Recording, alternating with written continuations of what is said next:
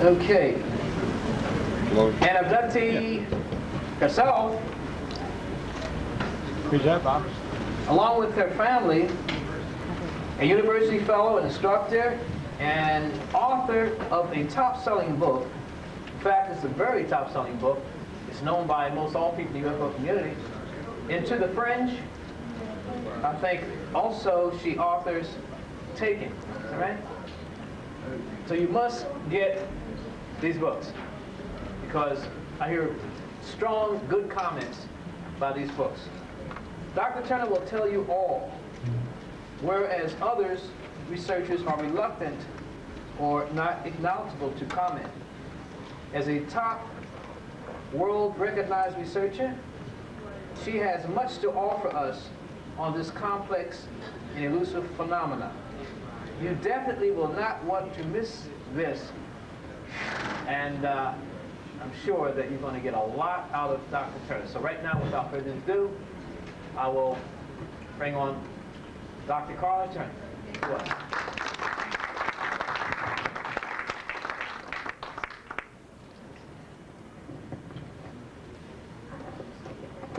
Is this good?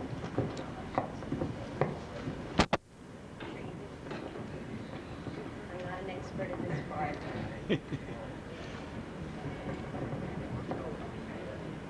All right, is everybody able to hear me now? Good. I'm glad to see that the real core group is here. We don't have to deal with all the socializers. These are people who've given up at least some of your supper time to come in, and I'm very appreciative of it. And Bob, I'm very appreciative of what your group is doing here. I think it is historical, and I'm very pleased to be part of it. I'd like to start by telling you something that happened earlier this year. In January of '94, while I was working on the research and getting ready to publish my first research report, which is a book called Taken, Inside the Alien Human Abduction Agenda. I was talking with one of the 8 women whose cases I'm reporting on in this book. Her name is Angie. She's in Tennessee. I'm in Arkansas. We were on the phones, and both of our phones were regular phones, not cellular or anything like that. In the course of our conversation, Angie was telling me about a recent abduction experience she had just had, in which this particular group of humanoid-looking so-called hybrid aliens were with her in a facility, and they told her they came from the area of Cassiopeia, and the constellation. And she said, Karla, what do you think about that? Is there any possible way this might be true? And I said, well, Angie, the aliens have given us any number of alleged origins for where they come from, everything from Mars to the planet Van Loan to, the Pleiades. But we don't have any way to check this out, so we don't have any reason to believe or disbelieve what they say without some sort of confirmation. Who knows where they come from? At that point, there was an electronic zip sound on our phone connection, and a very human male voice came on the line and said, there's a lot of them out there and we know where they come from. And then there was a little electronic zip and the man was gone. And then I picked the phone up off the floor. So to tell you that this is a phenomenon, the abduction scenario, that involves not only non-human entities from a place unknown as far as we can verify, it also involves very, very human agencies who monitor abduction experiences and events, who perform surveillance upon abductees, who initiate intimidation and harassment upon abductees, and at times, as you'll see in my book and in my presentation tonight, they abduct abductees and interrogate them, often with threats and often with the use of drugs and other mind control techniques, trying to elicit information from us about what is going on. And so that's sort of where we're going to head. I just wanted to let you know this is not simply secondhand reports. My family, in its own experiences, has had military human agency involvement, and so have 4 of the 8 cases I report about in Taken. And I think here at least is one of those handles we've been looking for. How do we get hold of something so elusive that it can pop in and out of our reality, can put us under immediate control when it happens, can alter our perceptions to be whatever they want it to be, and we can do nothing in return? When there is a human element involved, there is the opportunity to do something about this. And in this phenomenon, there is very definitely a human element involved.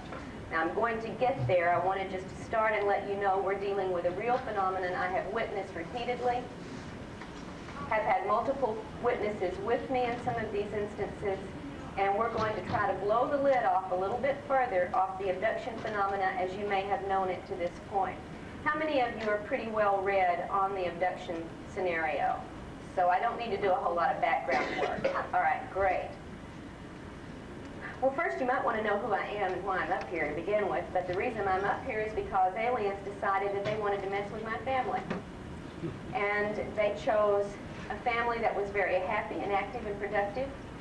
In 1987, in December, my husband had a sighting in the daytime of a large spherical metallic craft hanging over the courthouse in the town where we lived in the North Texas area. He couldn't identify what it was as he was driving the car, so when he came home, he parked the car and walked about half a block up a hill to where we had a view of downtown, which was less than about a mile away. And this object was hanging over the courthouse in the daytime. He watched it, he said, and I wasn't here, I was out delivering Christmas presents because it was right before Christmas. He watched it for maybe 5 or 10 minutes, no more than that. It never moved, it never changed. He couldn't see wind affect it. He couldn't see anything dangling from it like a balloon might have. And he said he finally gave up and turned around to walk home, and lo and behold, it was dark. He didn't understand how it got so dark in the 5 or 10 minutes he was standing there, but he shrugged it off and came home. And when I returned that night, he said, I saw the darndest thing over the courthouse. I wondered what it was. And he told me his description of it. Large, metallic, spheroid, unmoving object. And we said, oh, well, they must be filming a movie in town, because our town is one where movies have been filmed fairly frequently. Let's look in the newspapers and see what movie they're filming so we can go down and watch them work. That's a fun thing to do. So we looked in the paper that weekend, and there was no mention of a movie, nor was there a mention of this large metallic object over the courthouse, and we forgot about it. Not once in our conversations did the term UFO ever come up.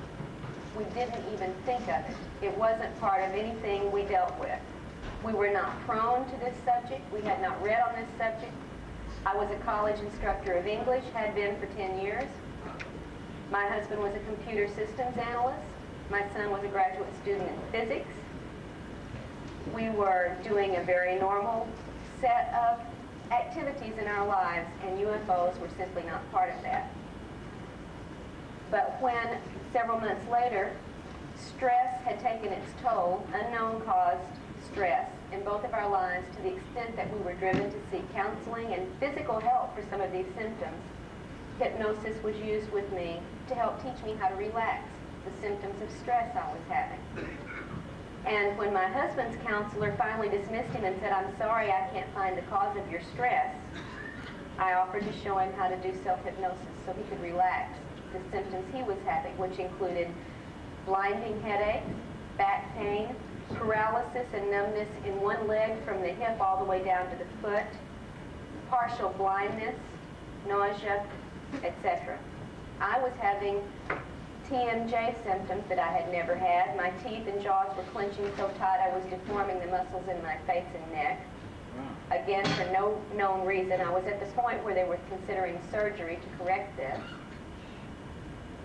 And we didn't know why we were stressed out.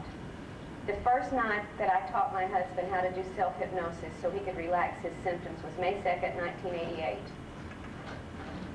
When he was sufficiently into a trance, and by the way, he went into it fairly easily, and I've never done hypnosis on anyone. I'd only had it done on me a couple of times, but it was an easy process to get into a trance state.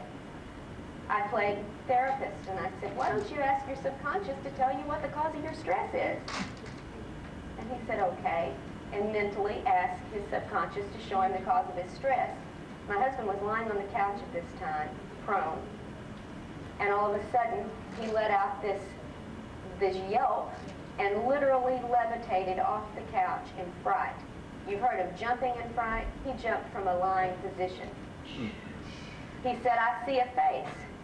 Oh my God, I see a face. And then he saw a gigantic craft. He said the size of a small city. Just then the telephone rang. Now here's my husband under hypnosis for the first time with someone who's only been in hypnosis a couple of times herself, suddenly talking about this weird, scary face and this gigantic ship, and my phone rings.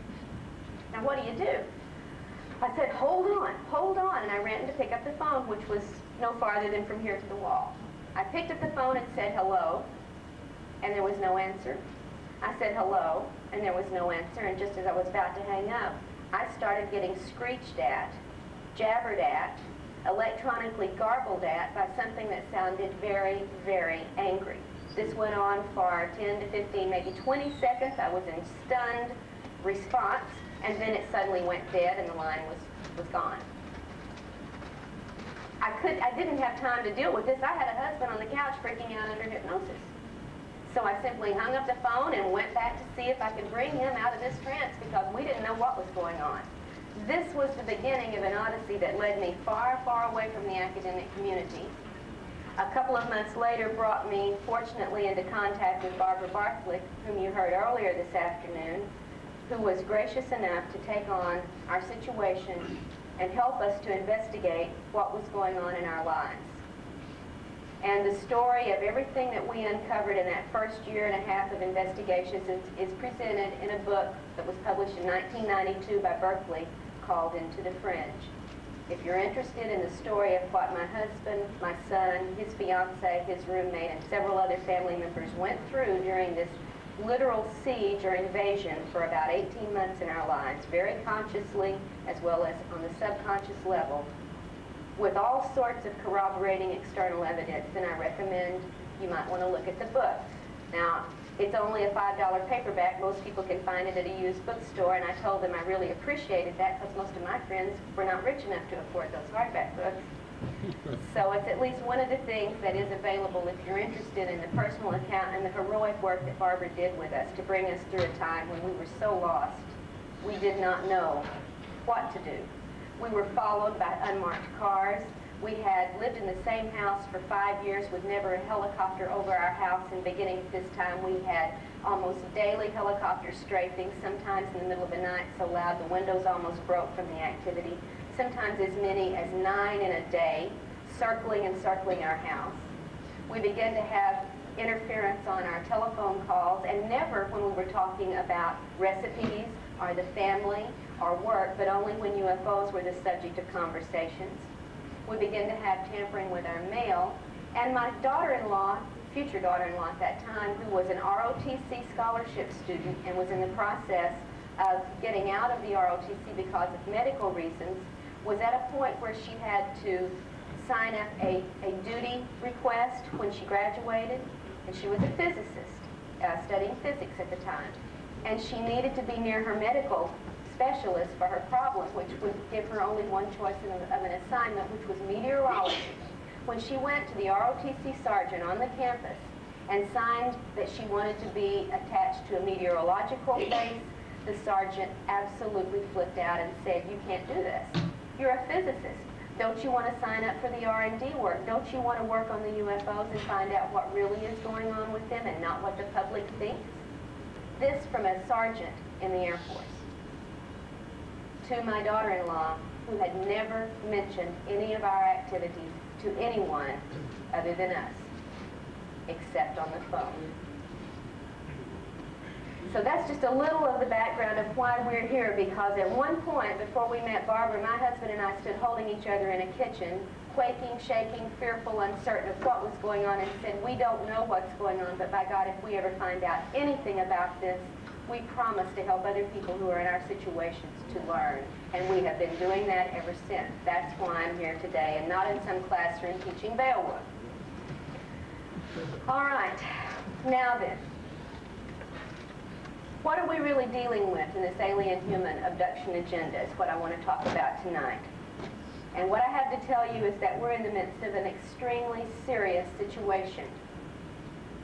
Those of us in the UFO community have had a failure to communicate to the public at large just how urgent and serious the situation is, and we're working very hard, some of us, to try to correct that lack of communication.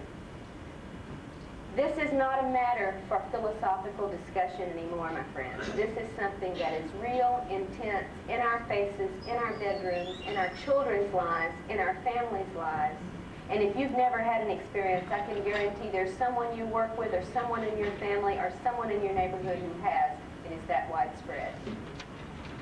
If everyone who had had this experience suddenly had a little red light glow above their heads in this country, you would be so shocked to find out not only the number, but the types of people who are subjected to the alien intrusions and who never talk about it. And now you might understand, having talked it yourself, among others who haven't had this, you might have found out why they don't talk about it. There is rejection, disbelief, questioning of sanity and credibility, loss of jobs, loss of marriage, loss of self-confidence, and loss of reality, basically. You have to start from scratch when this intrudes into your lives. And the moment you admit it to somebody else, you have to start facing it. So many, many people never admit it. And we can understand why. I'm going to talk at some length about the research I'm reporting on in Taken, and also in a book that will be out next month, and I'm sorry I don't have it with me right now to show you because I think this is probably the most important work I've ever done. Barbara and I have worked on this case for over 2 years. It reports on one man's experiences for 50 years. It's called Masquerade of Angels, and I would be very pleased if you drop by my table and pick up a flyer about this book, because it will be for sale in December. I hope to have it here, and we were not able to get it here in time for this. It's going to upset, I think, quite a few people in the New Age community, but I will tell you now, the man who is the subject of this book is one of the New Age people.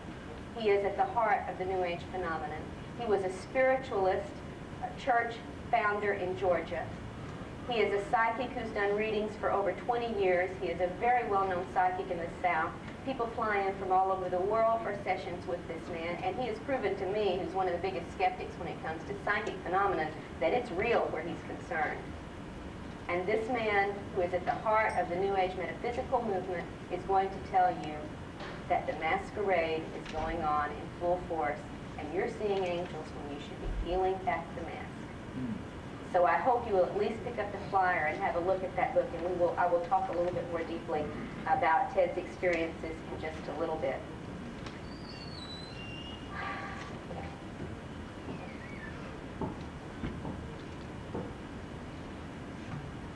I think we should look first, before we get into the specifics of the research, I want to tell you what has happened to this abduction phenomenon in general, and you've read about it, so you're going to follow me very quickly as we go through how this has been a revelation of experience to the UFO community. Some of you have been studying UFOs since the 50s, or the 60s, maybe some since the 40s, and you were looking at lights in the sky, you were looking at craft on radar. We've had scientists out there trained to measure angles of descent, to test for landing traces, trajectories, to corroborate witnesses, what color were the lights, what shape was the craft, where did it go, where did it come from, and scientific equipment of every sort has been focused on the UFO phenomenon for 50 years. And many groups like MUFON and others claim that the scientific approach is the only approach we should use, and it's the only way we're going to get answers. And my friends, I can challenge every one of them, and I have to their faces, to tell me after 50 years of scientific investigation, have you learned who these creatures are, where they come from, or why they're here? Is there anyone who has learned this with the scientific approach that you know of? MUFON itself has not been able to give me one reply. I spoke at the MUFON International Symposium this summer, and I made the same challenge, and all I got was silence. Science is not going to penetrate this. It is not capable, as it is now, to penetrate what is going on, because this is above the three-dimensional scientific paradigm that science holds on to as if it were a holy crusade to not move past it. And we have to move past it if we're going to make any headway. The UFO community resisted the abduction reports more vigorously than anyone in the beginning. Did you know that? Yeah. Remember the first few reports? This can't be. Yes, people can see craft, but certainly they're not seeing anybody in them. They're obviously empty. There's nobody flying them. And if anyone claimed to have actually seen an alien or had an encounter, they were immediately written off by the UFO community as being crackpots and loonies. Nobody has encounters. They resisted vigorously. And then, pushed by evidence as case after case began to come forward, grumblingly, the UFO community said, okay, maybe there is somebody in those ships. Okay, maybe occasionally one of them might get out of the ship. Maybe every now and then some random witness might accidentally see one of these little creatures out taking soil samples or picking some flowers or gathering some water from the reservoir, but no, it's not a common event. Even Bud Hopkins, as recently as the early 1980s, was saying, all right, people may be getting abducted at some point, but it only happens once. It's that random and rare. There was no idea, even among the leading researcher in the field, that it was a recurrent situation.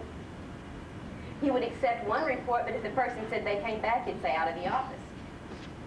Because that was where the research stood. It was conservative, it was resistant to change, and Bud is the first to admit he was pushed to change by the evidence, and he waited until it was overwhelming before he would change.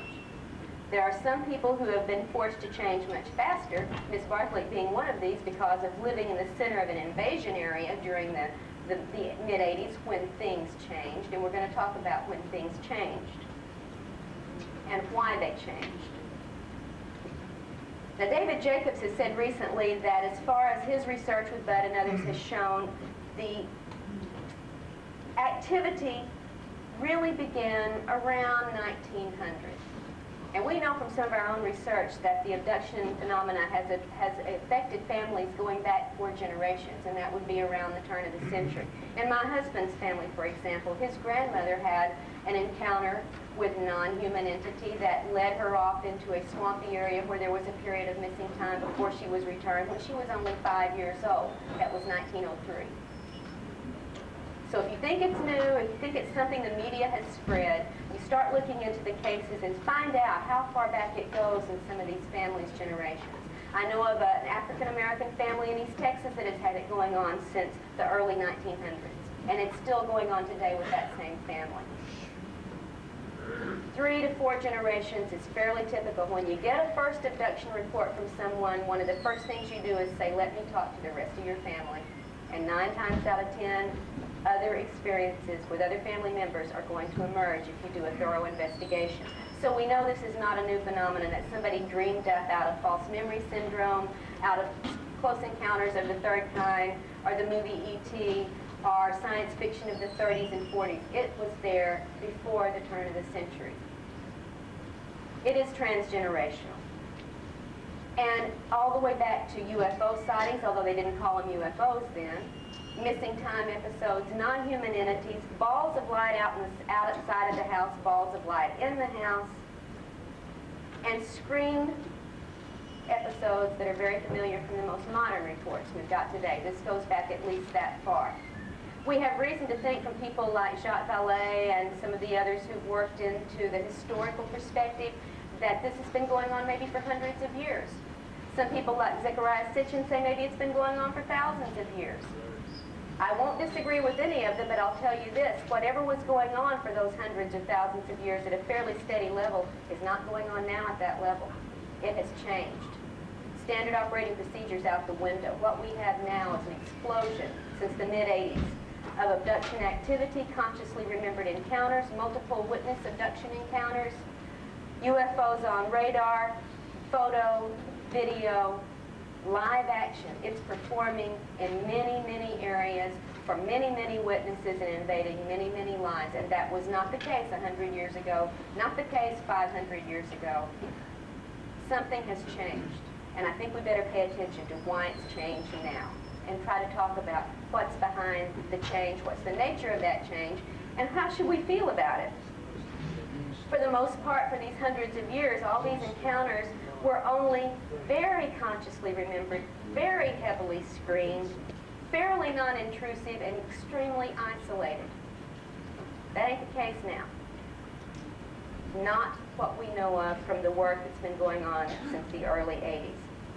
Now, when did the change start to shift? Jacob says around 1900, families all over the globe begin to have this phenomena show up in their lives. Again, though, very isolated, very non-intrusive, just a little bit more numerous. But since the 1940s, you know what's happened, right? We've had accelerated activity, numerous multiple UFO sightings, displays in effect for people, sometimes hundreds of people at once, and increased global communications has made it very widely known around the planet. We now have a way to talk to each other very quickly on this globe where we didn't in 1900 or 1800. We get reports from remote villages in South Africa, from remote villages in Mongolia, from remote villages in India, from remote villages in the Arctic Circle. We know it's going on globally at an ever-increasing rate because we have now that communication that lets us know. Now, that started in the 40s. Before 1947, before Roswell, by the way, but that seemed to be one of those trigger points that everybody can hold on to. What happened in the 50s, early 1950s, UFO historians? What happened then? Contactee cases. Do you remember reading about the early contactees in the early 50s? Beautiful, human-looking aliens were coming down from Venus and from Mars and from Mercury, and they were having wonderful contacts with humans saying, you're special, you're chosen, we have a mission for you, you're going to tell people about us, you're going to be one of those who takes the lead. All right? And these people believed it, of course. And they proclaimed to the world, my friends, the Space Brothers are down here, they've given me a message for humanity, you must listen, you must follow. Here's the prediction they're making, it's gonna happen. And time after time after time, these believing, well-intentioned contactees were led to make utter fools of themselves, acting on the predictions of aliens who then cut them and left them to hang on their own. Now, we didn't have abduction reports, we had wonderful contact encounters. That's what went on in the 50s that you knew about. You might have heard one or two other little incidents that weren't quite so wonderful, like the Kelly Hopkinsville siege of the farm, where creatures who came onto the property provoked gunfire response from the family under siege. This was not a wonderful Space Brother encounter. You might have heard about that. Or you might have heard about in 1957 down in South America, the young farmer who was taken aboard the craft and forced to have sex with someone who couldn't communicate to him very well. Yes, Antonio Villas-Boas had this encounter. Wasn't a wonderful Space Brother message given to him. In fact, they didn't even use telepathy with him. They used sign language. They pointed to the belly, they pointed to the stars, and they took off. So even the aliens had to come up to speed, if you will.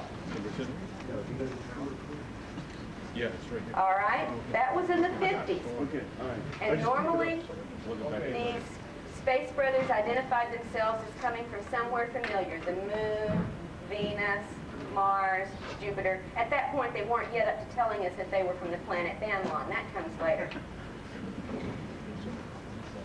And these contacts all seemed positive and friendly for the most part, except for those couple of little isolated cases I mentioned, and there were some others you probably never heard about that are there in the obscure literature if you care to look. Now, from the mid-50s to the mid-60s, what happened? That's when we started getting the real, quote-unquote, abduction reports. After Villas-Boas, then we had Betty and Barney Hill. All right, and this one made the news. Somebody, for some reason, tended to give a little credibility. Even Life magazine in 1966 in October covered their story and treated it fairly straightforwardly. And then, as Barbara mentioned, we had, Lonnie Zamora in '64, the officer in New Mexico, saw the landed craft, saw the creatures by the craft, was given some credibility before the debunkers, of course, jump in and do their thing.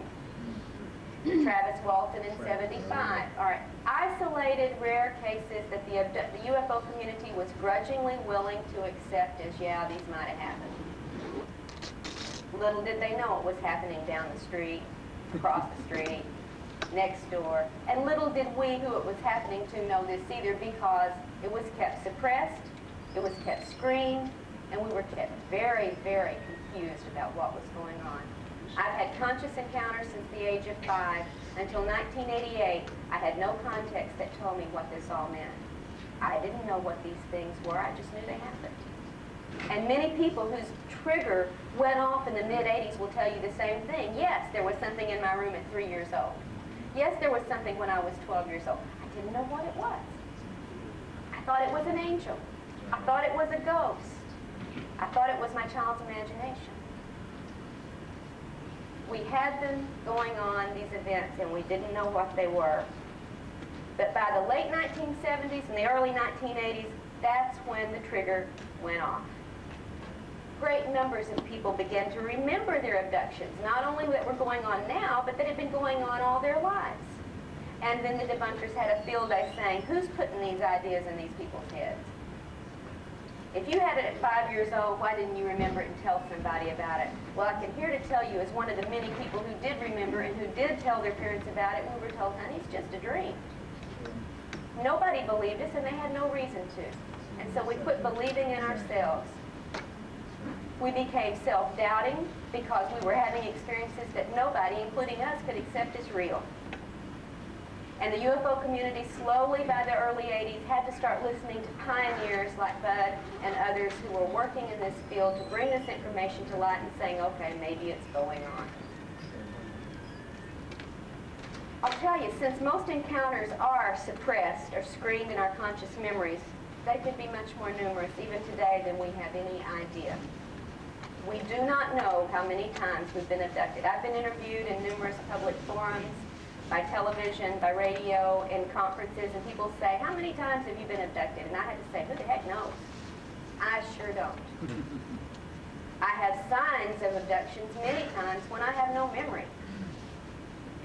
We do not know. What we remember is very little, and it is certainly not enough to give an honest answer or upon which to base any theories. But it was at this point that the serious abduction research began.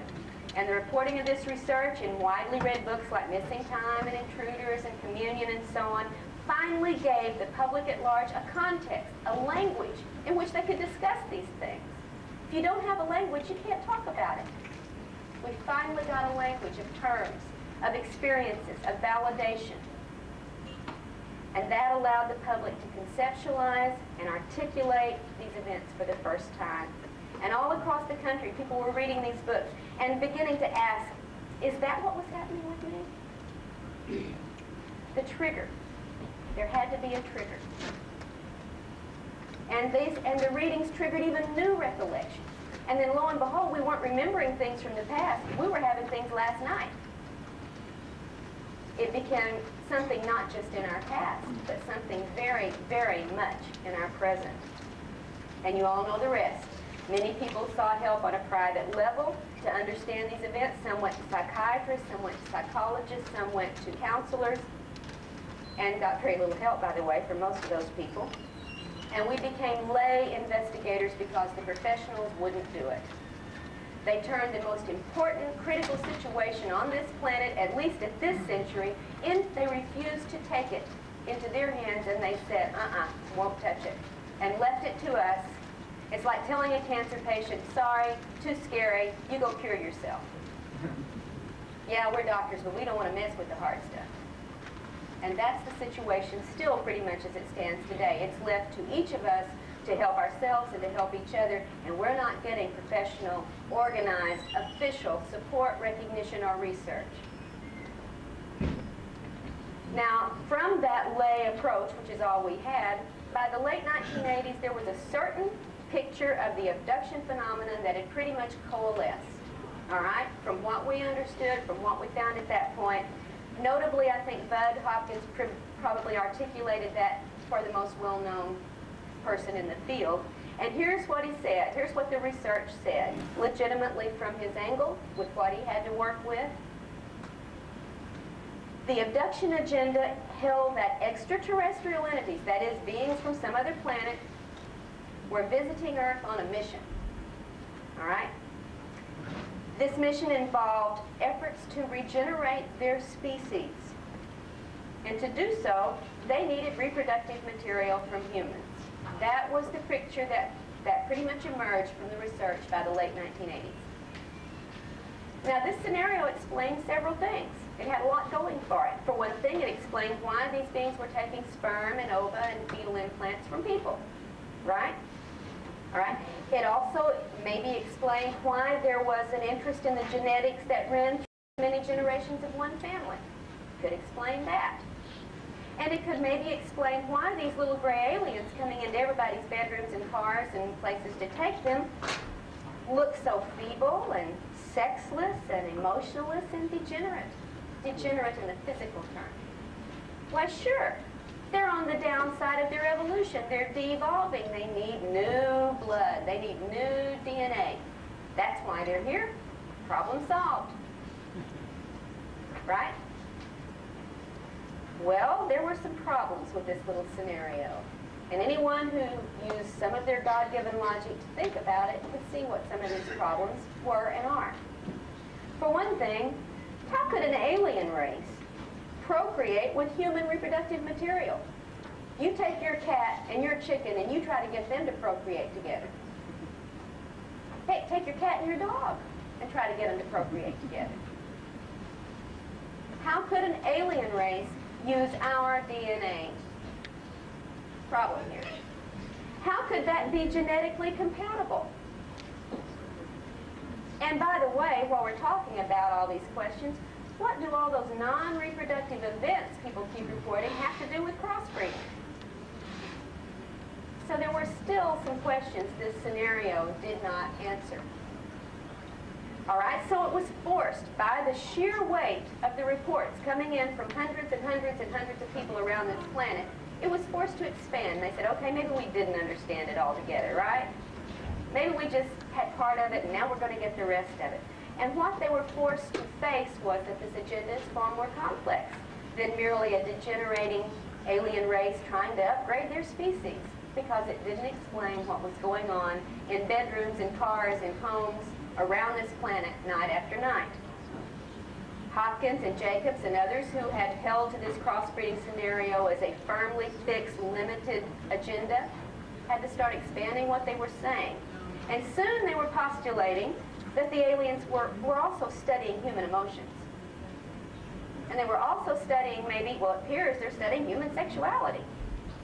And by golly, it looks like they're studying human pleasure and pain responses as well, from what the abductees are telling us is going on. And what do these things have to do with crossbreeding?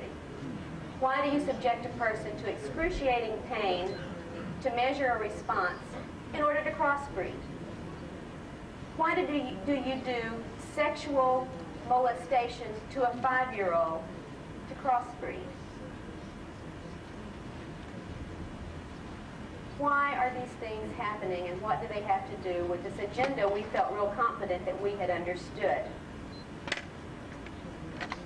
People were being subjected to terrifying situations, excruciatingly painful procedures, traumatic sexual encounters over which they had no control and for which no acceptable explanation has yet to be given. And to complicate matters, now you don't have it bad enough already, to complicate matters, we've got this increasing number of abductees who aren't abductees anymore, they're contactees. In fact, they're claiming their alien visitors are superior, benevolent, spiritual, sent by God himself or herself, helpful, and here on a mission that has nothing to do with saving their species. Bud's got it wrong. It's not their species here to save. They're here to save our species. Ah, now we understand what they're doing, right? That's why they have to do all these things. They're here to save us. And based on this activity, a whole new age agenda sprang up pretty quickly. For those of you who followed this phenomenon for several years, you know how fast that came up? Real fast. It offered a completely different view of alien encounters. And to this very day, the metaphysically optimistic theory is at war with the original view of this phenomenon. There is a war among the researchers. And it's bolstered by a lot of other information. For instance, a flood of channeled information coming in claiming that this is the case. People are getting channel material from all over the place. Now here's where we get anthrax from the planet Banlon coming in, telling us what's going on, how we've screwed our planet up, how our race is dying, and how they're here on a mission from God to save us, or conversely, to rescue some of us. The rest of us just don't make the cut. Or conversely, to help us elevate to the next level of density so when the planet does its catastrophic thing, we won't feel it, folks. Or, conversely, for the resurrection when Jesus returns in the spaceship and we get it all. All right? We've had channel material that gives us all the spiritual hype. We've got spectacular healing events, and I know they're real. I've documented some of these, so has Barbara, so have others. We've got increased psychic phenomena among many of the contactees, or experiencers as they like to be called. And we've had all these predictions of why we need alien help, why the Earth is in imminent danger of cataclysmic destruction. It's going to have a pole shift. It's going to go to the next level. It's going to go through nuclear war. It's going to go through ecological disaster that we've caused. All sorts of explanations, none of them ever the same, are given to people for why this mission is going on. And they're here as angelic angels to assist our survival and our transition. Sorry, Bud and Dave, you had it wrong. We're not crossbreeding to save us. We're crossbreeding to save you. And challenging both of these theories, of course, has been the vigorous campaign by our friends, the debunkers, who are here to explain the whole phenomenon away. Don't care what stance you take on it, because after all, they know it's hoaxes, hallucinations, mental disorders, mass hysteria, misperceived night terrors, dreams, hypnagogic and hypnopompic effects, suppressed memories of child abuse, and of course, the newly created convenient excuse of the false memory syndrome. Why, there's no alien, there's no abduction, there's no UFO, honey. You're all just screwed up. All right? So that's where we stand today. We've got the metaphysical camp, we've got the cross-feeding camp, we've got the debunkers in the center having a field day making fun of both camps, and us poor abductees are out here saying, if you ask us one-on-one, we don't know what's going on. All right? The experts are telling us, but we're having it happen, and we don't know what's going on. So in spite of all these arguments and the controversies and the counter-arguments and the outright holy war of conflicting opinions, my friends, the abduction agenda has not only continued, it has exploded in our faces.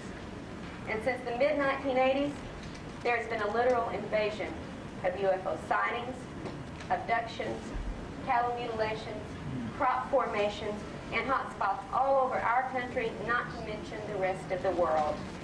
And I'll just list a few you might be familiar with. You want to go where there's UFO activity? Oh, it's close by. You've got it in Gulf Breeze and various other parts of Florida. You can go to Tacoma, Washington, and the area around there and find all you want. How about the Virginia-Tennessee border? Got it going on hot and heavy. Is that too far away? How about Hudson Valley and upstate New York? You can find it there. Want to go out west? Well, head to Colorado, New Mexico border. We got plenty for you there. Want to go south? Try the Oklahoma-Arkansas border. Heck, try the Arkansas-Missouri border. If that's not good enough, come on down to Texas. We got it hot and heavy. And if you don't know that this is going on right now, week after week, on local levels being reported, then you're not getting the information that's available. And by the way, if you'll come by my table, I'll give you an address of something that will give you this information on a monthly basis, delivered to your door from local reports not only around this country, but around the world, and it's called the UFO News Clipping Service, and it's the one thing I recommend you subscribe to. You get the reports from the horse's mouth that never make it out of their local areas. NBC is not going to tell you this. But the UFO News Clipping Service has the information, and you can read it on a monthly basis. The one thing I can recommend worth your money. Now, like I said earlier, it has not been business as usual since the 1980s. Instead of dimly remembered little events, people in massive numbers have had conscious memories of their recent encounters, as well as recovering even more memories of suppressed previous experiences. And this has had the effect, folks, of literally waking up. And I say that loud because some of you are sleeping out there. I see you right now. I'm an old college teacher. I can spot people who are sleeping with their eyes open. Okay? We have been waking up, folks.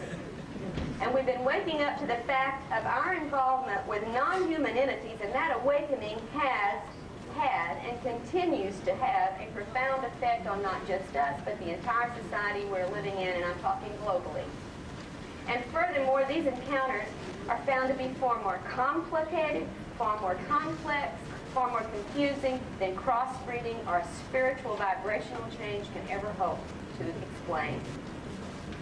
Some of these encounters are reported to be positive experiences. Most abductees, in fact, most abductees have both positive feeling and negative feeling experiences. So don't let anybody sit there and preach to you that if you've had something negative happen, you're a spiritual Neanderthal and you asked for it. That is not the case. Most abductees have both. All right? And that's just without even any investigation. That's what they remember consciously.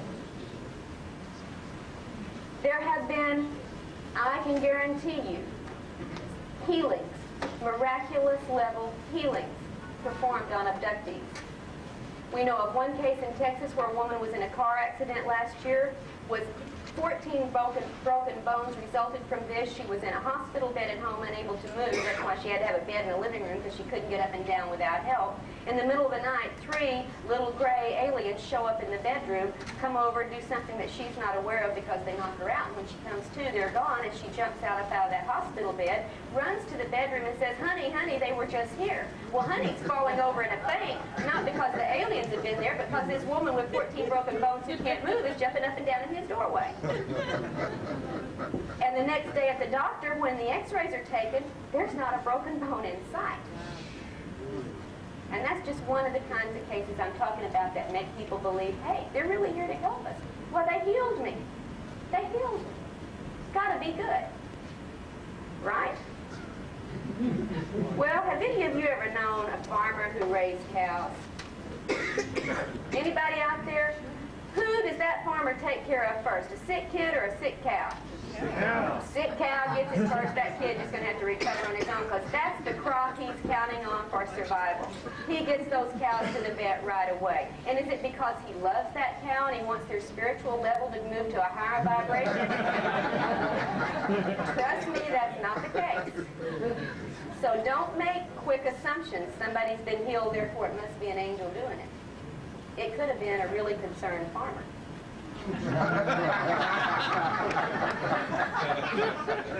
All right. And we have another little problem or two when we start dealing with the positive aspects that most of us people have as we go through this phenomenon. For one thing, we get a lot of spiritual information delivered to us.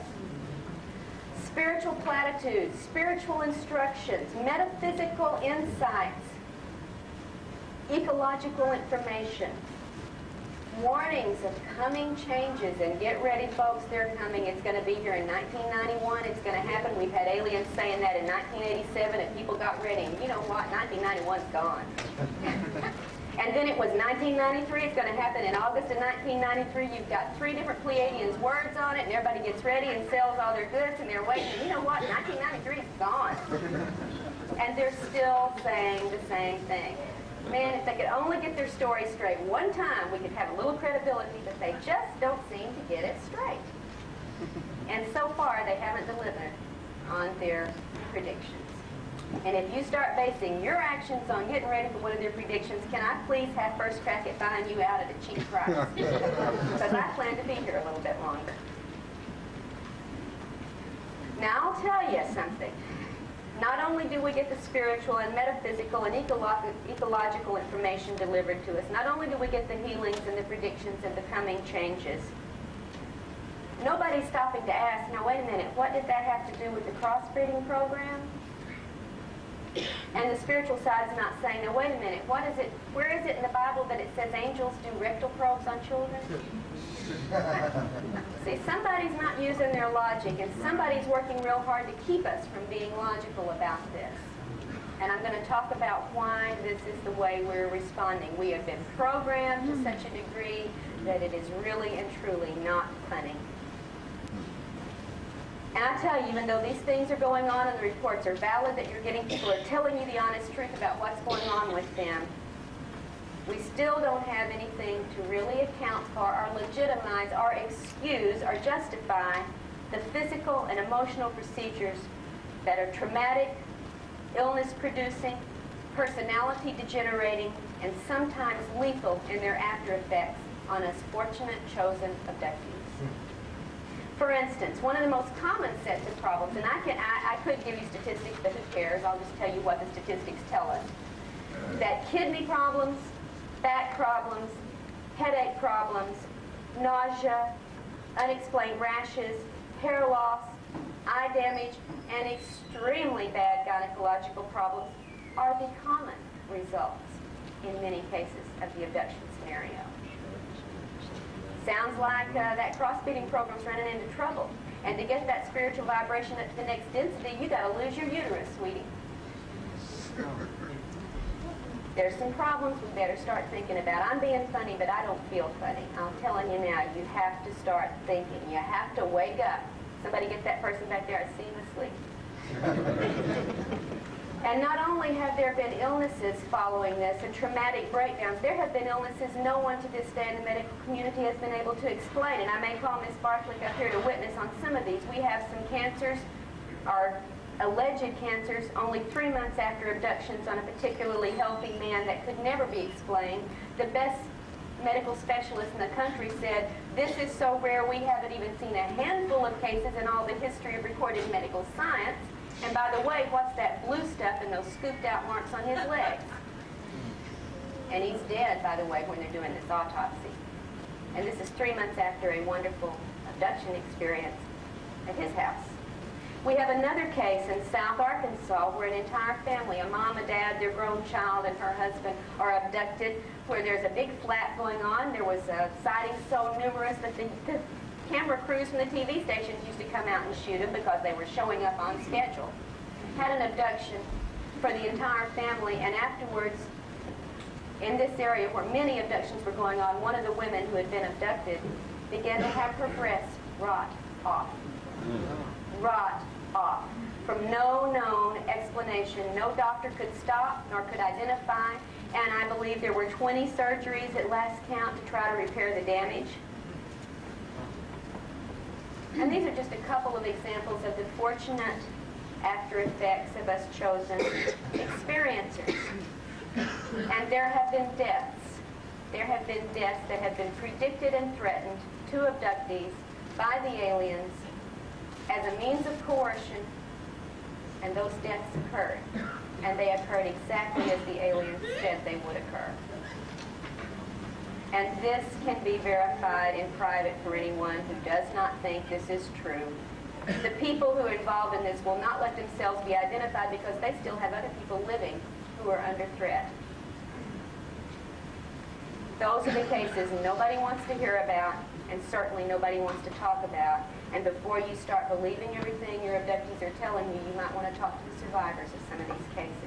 And other detrimental effects, that, such as Barbara talked about earlier today, include severe depression, very strong symptoms of post-traumatic stress, just like any rape or war victim experiences, attempted suicides, and successful ones as well among abductees. In fact, among some fairly well-known ones in the last couple of years.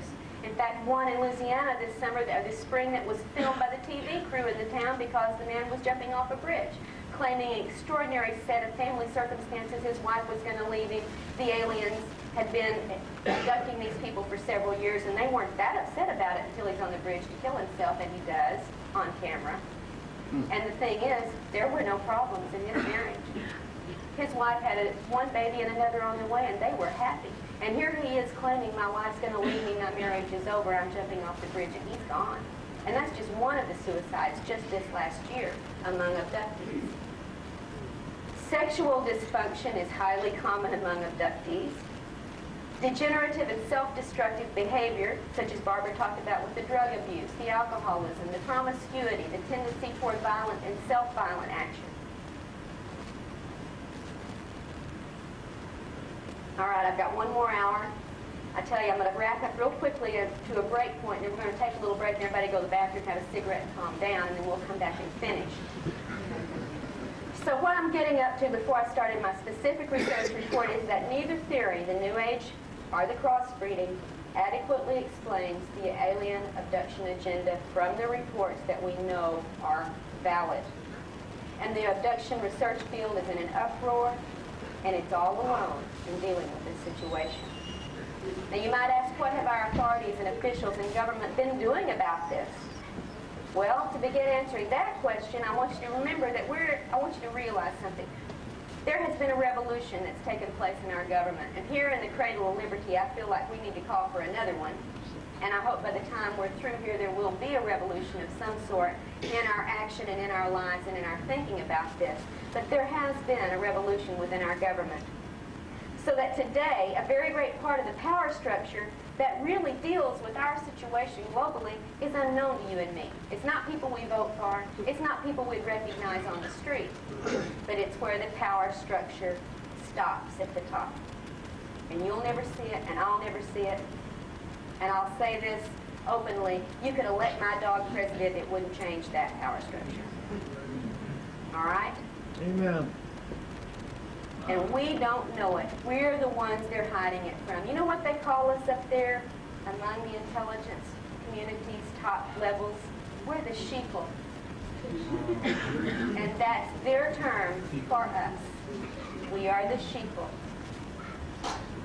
Now, this revolution in government activities, we may never know the true extent of these activities because the public is not being told. In fact, most of the evidence that keeps things, most of the effort to keep things covert is not aimed at our so-called political enemies. It's aimed at us, the sheeple.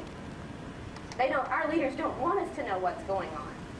The Russians know. The Chinese know. We don't. That's how it is, folks. They let Russian satellites fly over the most secret bases and take pictures, but if you try to get out to Area 51, watch it. Now, who are they protecting? And even with our limited resources here in the individual private sector that has been trying to deal with this for all these years, we do know a little bit. We know that since 1947 at least, a power structure within the military intelligence inner sanctum has appropriated the UFO phenomenon, has made it its own sphere, and politics below that level has nothing to do with it.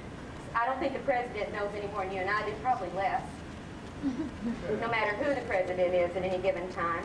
And this power structure has attempted to manage the relevant information for its own purposes. First, it wanted to control this information until it could manage it. But that never happened. That's how they said it. It never happened. We'll just control it until we understand it and have a handle on it. So tell the folks it never happened. But later, they found out they couldn't get the handle. They couldn't manage it. But here they were having it covered up and having lied and carried out illegal activities to keep it covered up. So what do you do then when you realize you can't get a handle on it? Well, if it can't be managed, you just simply continue to deny and debunk. And the attitude has been, we can't stop the UFO sightings. Okay, but we can ridicule and frighten the witnesses of these events into silence. All right?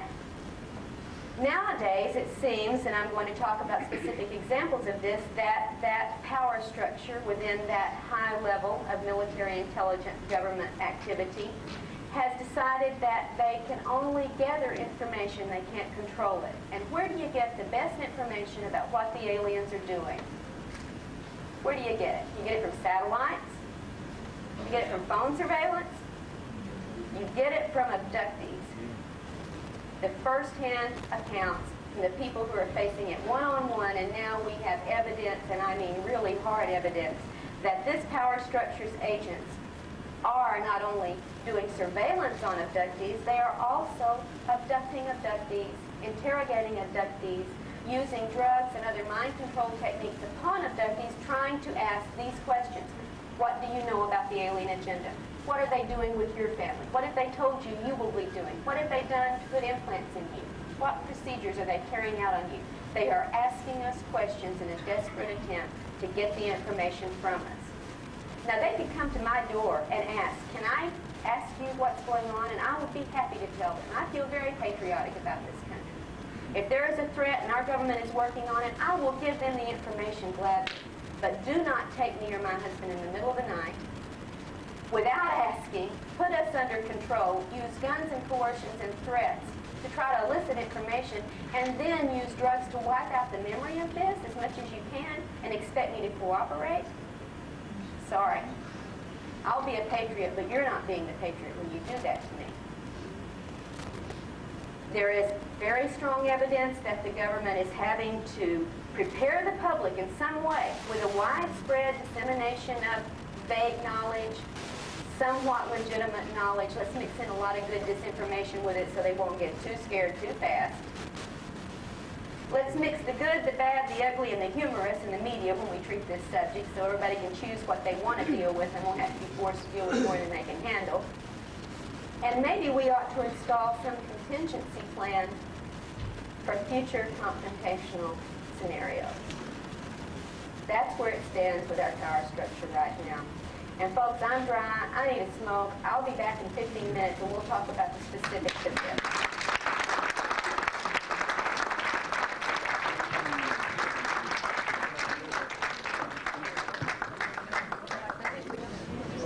Okay, Karla.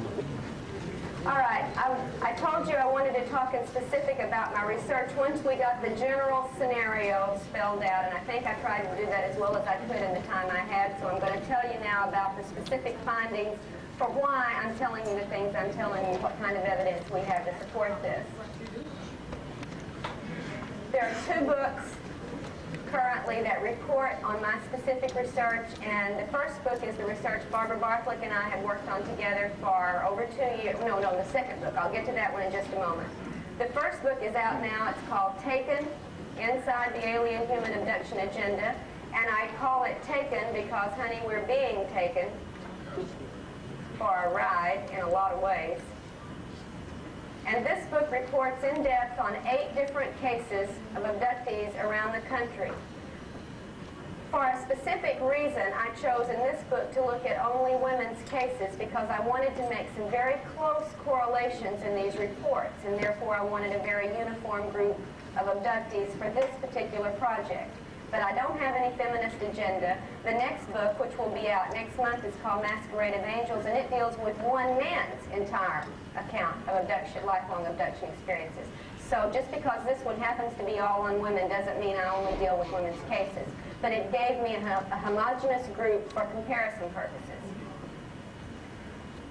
And I'll tell you another reason it's easier sometimes to work with female abductees than with male abductees is because so much of this material is very, very intimate and very frightening, I think, more often for perhaps the male ego than the female ego. And I don't mean that at all derogatorily. There are differences between the sexes. We all know that. We have our strengths and we have our weaknesses. And it has been, in this particular case, easier to get the intimate kind of responses for this kind of study from women.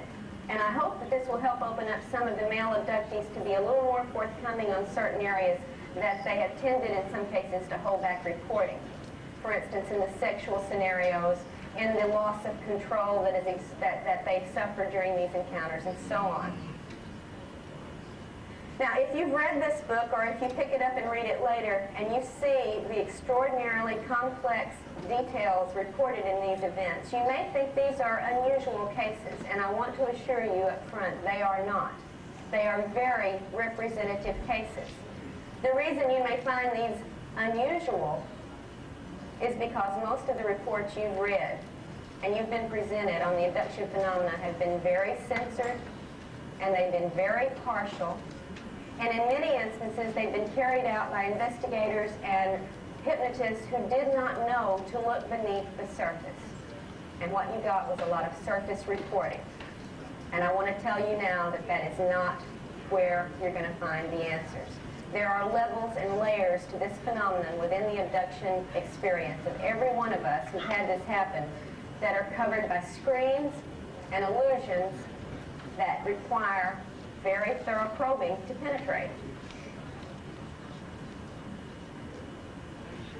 What I have tried to show in this book is how complex it is, and toward the back, if you get the 8 cases presented very often and very fully in first-person form rather than me telling you, I let the people tell you, and this is based 99% on their conscious recollections, not on hypnotically retrieved information so that the debunkers can say, oh, it was false memory or somebody implanted the idea. This is from their conscious lives, what they live with every day without hypnosis.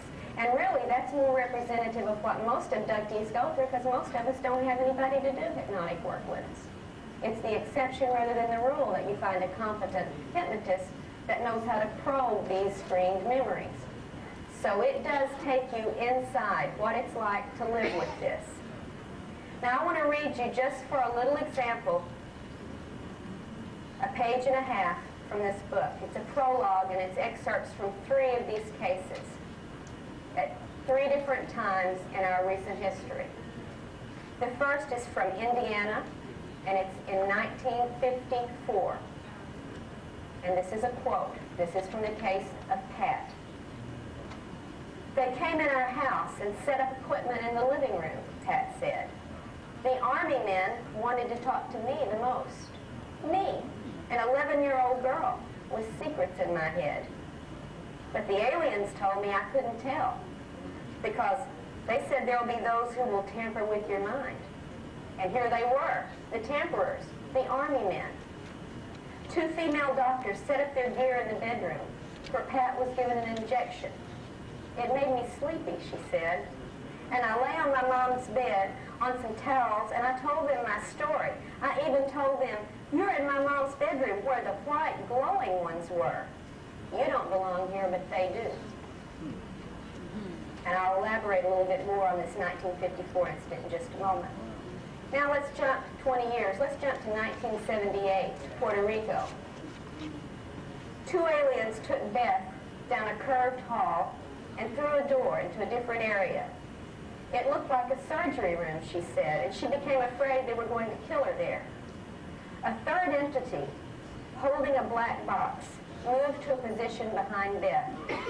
She could not see what he did, but she felt as if her head was being opened and her brain removed, all without any sensation of pain. After she was all put back together again, as she said, a cold liquid was poured over her head.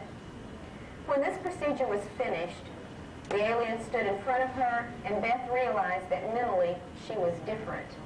Her thoughts about everything were changed, and she was filled with new ideas about God and the unity of all life within the Supreme Source. This very spiritual moment was followed by a quite physical exam, as the aliens took samples of her skin and her hair. A human-looking man with a widow's peak hairline entered the room and made a full examination of her body, including a gynecological procedure. Then he explained many things, telling her that she and other humans had been chosen to carry out certain jobs in the future. Now let's jump to Texas 20 years after that, 1992. And this is the case of Amy.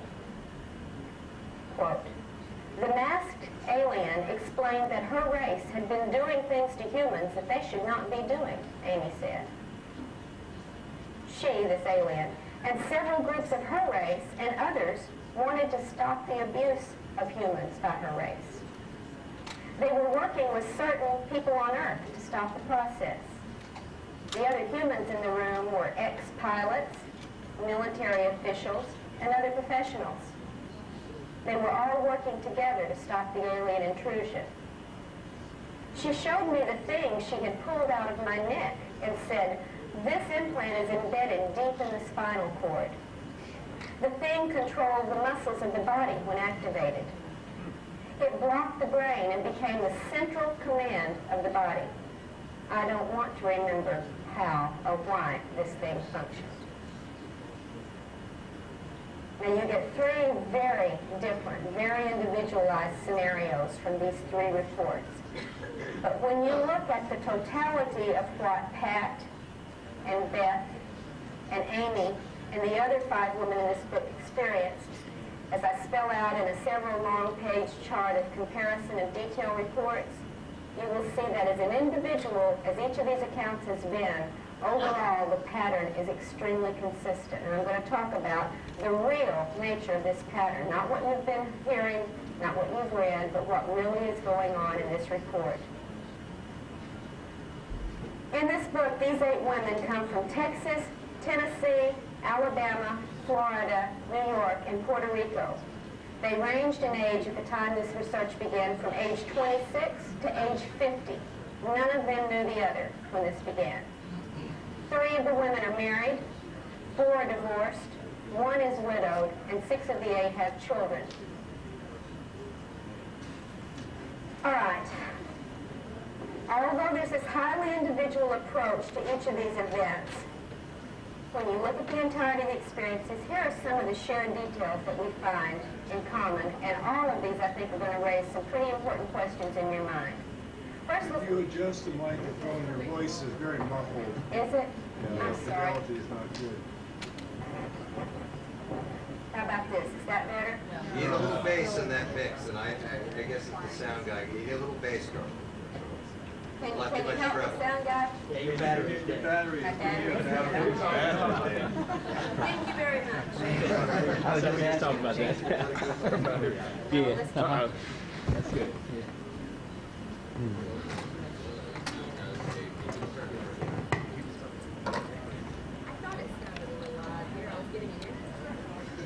Very much.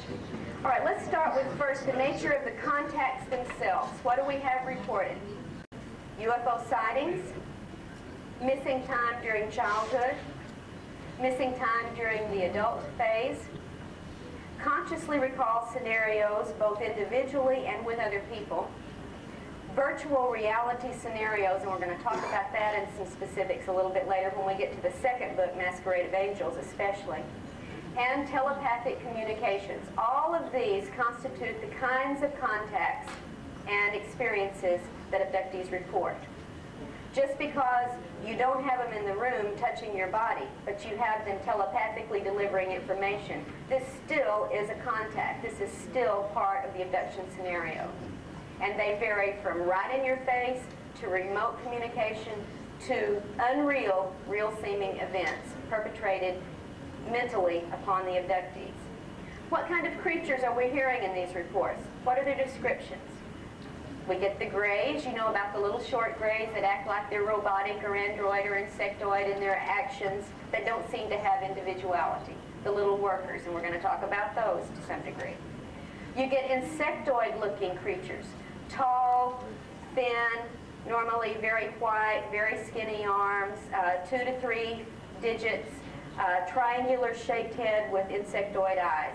I've seen them, my son's seen them, many of you have probably seen them. I've talked to a few people here who've seen them.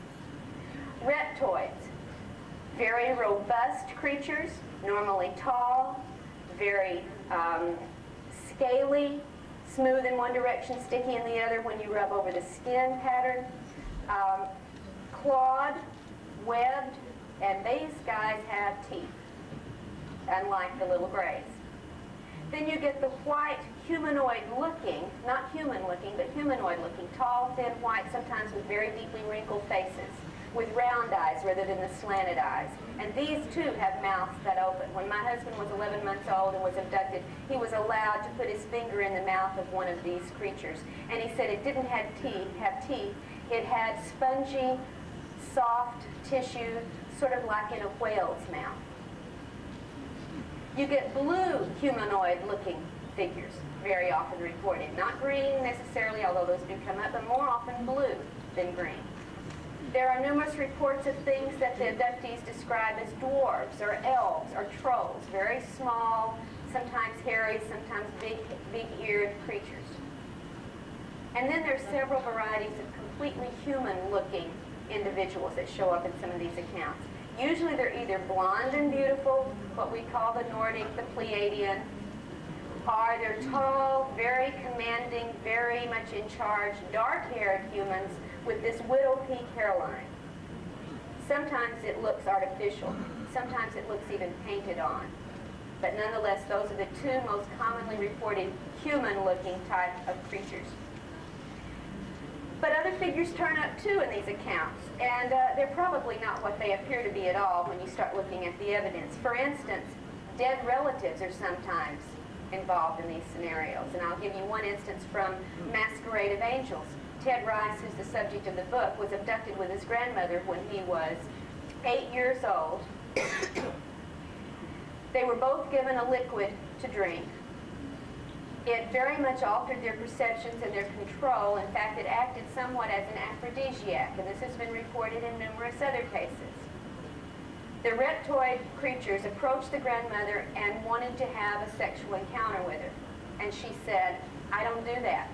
I've only ever done that with my husband, and my husband's been dead 6 years, so I don't do that." Within a few minutes, they brought her dead husband into the room.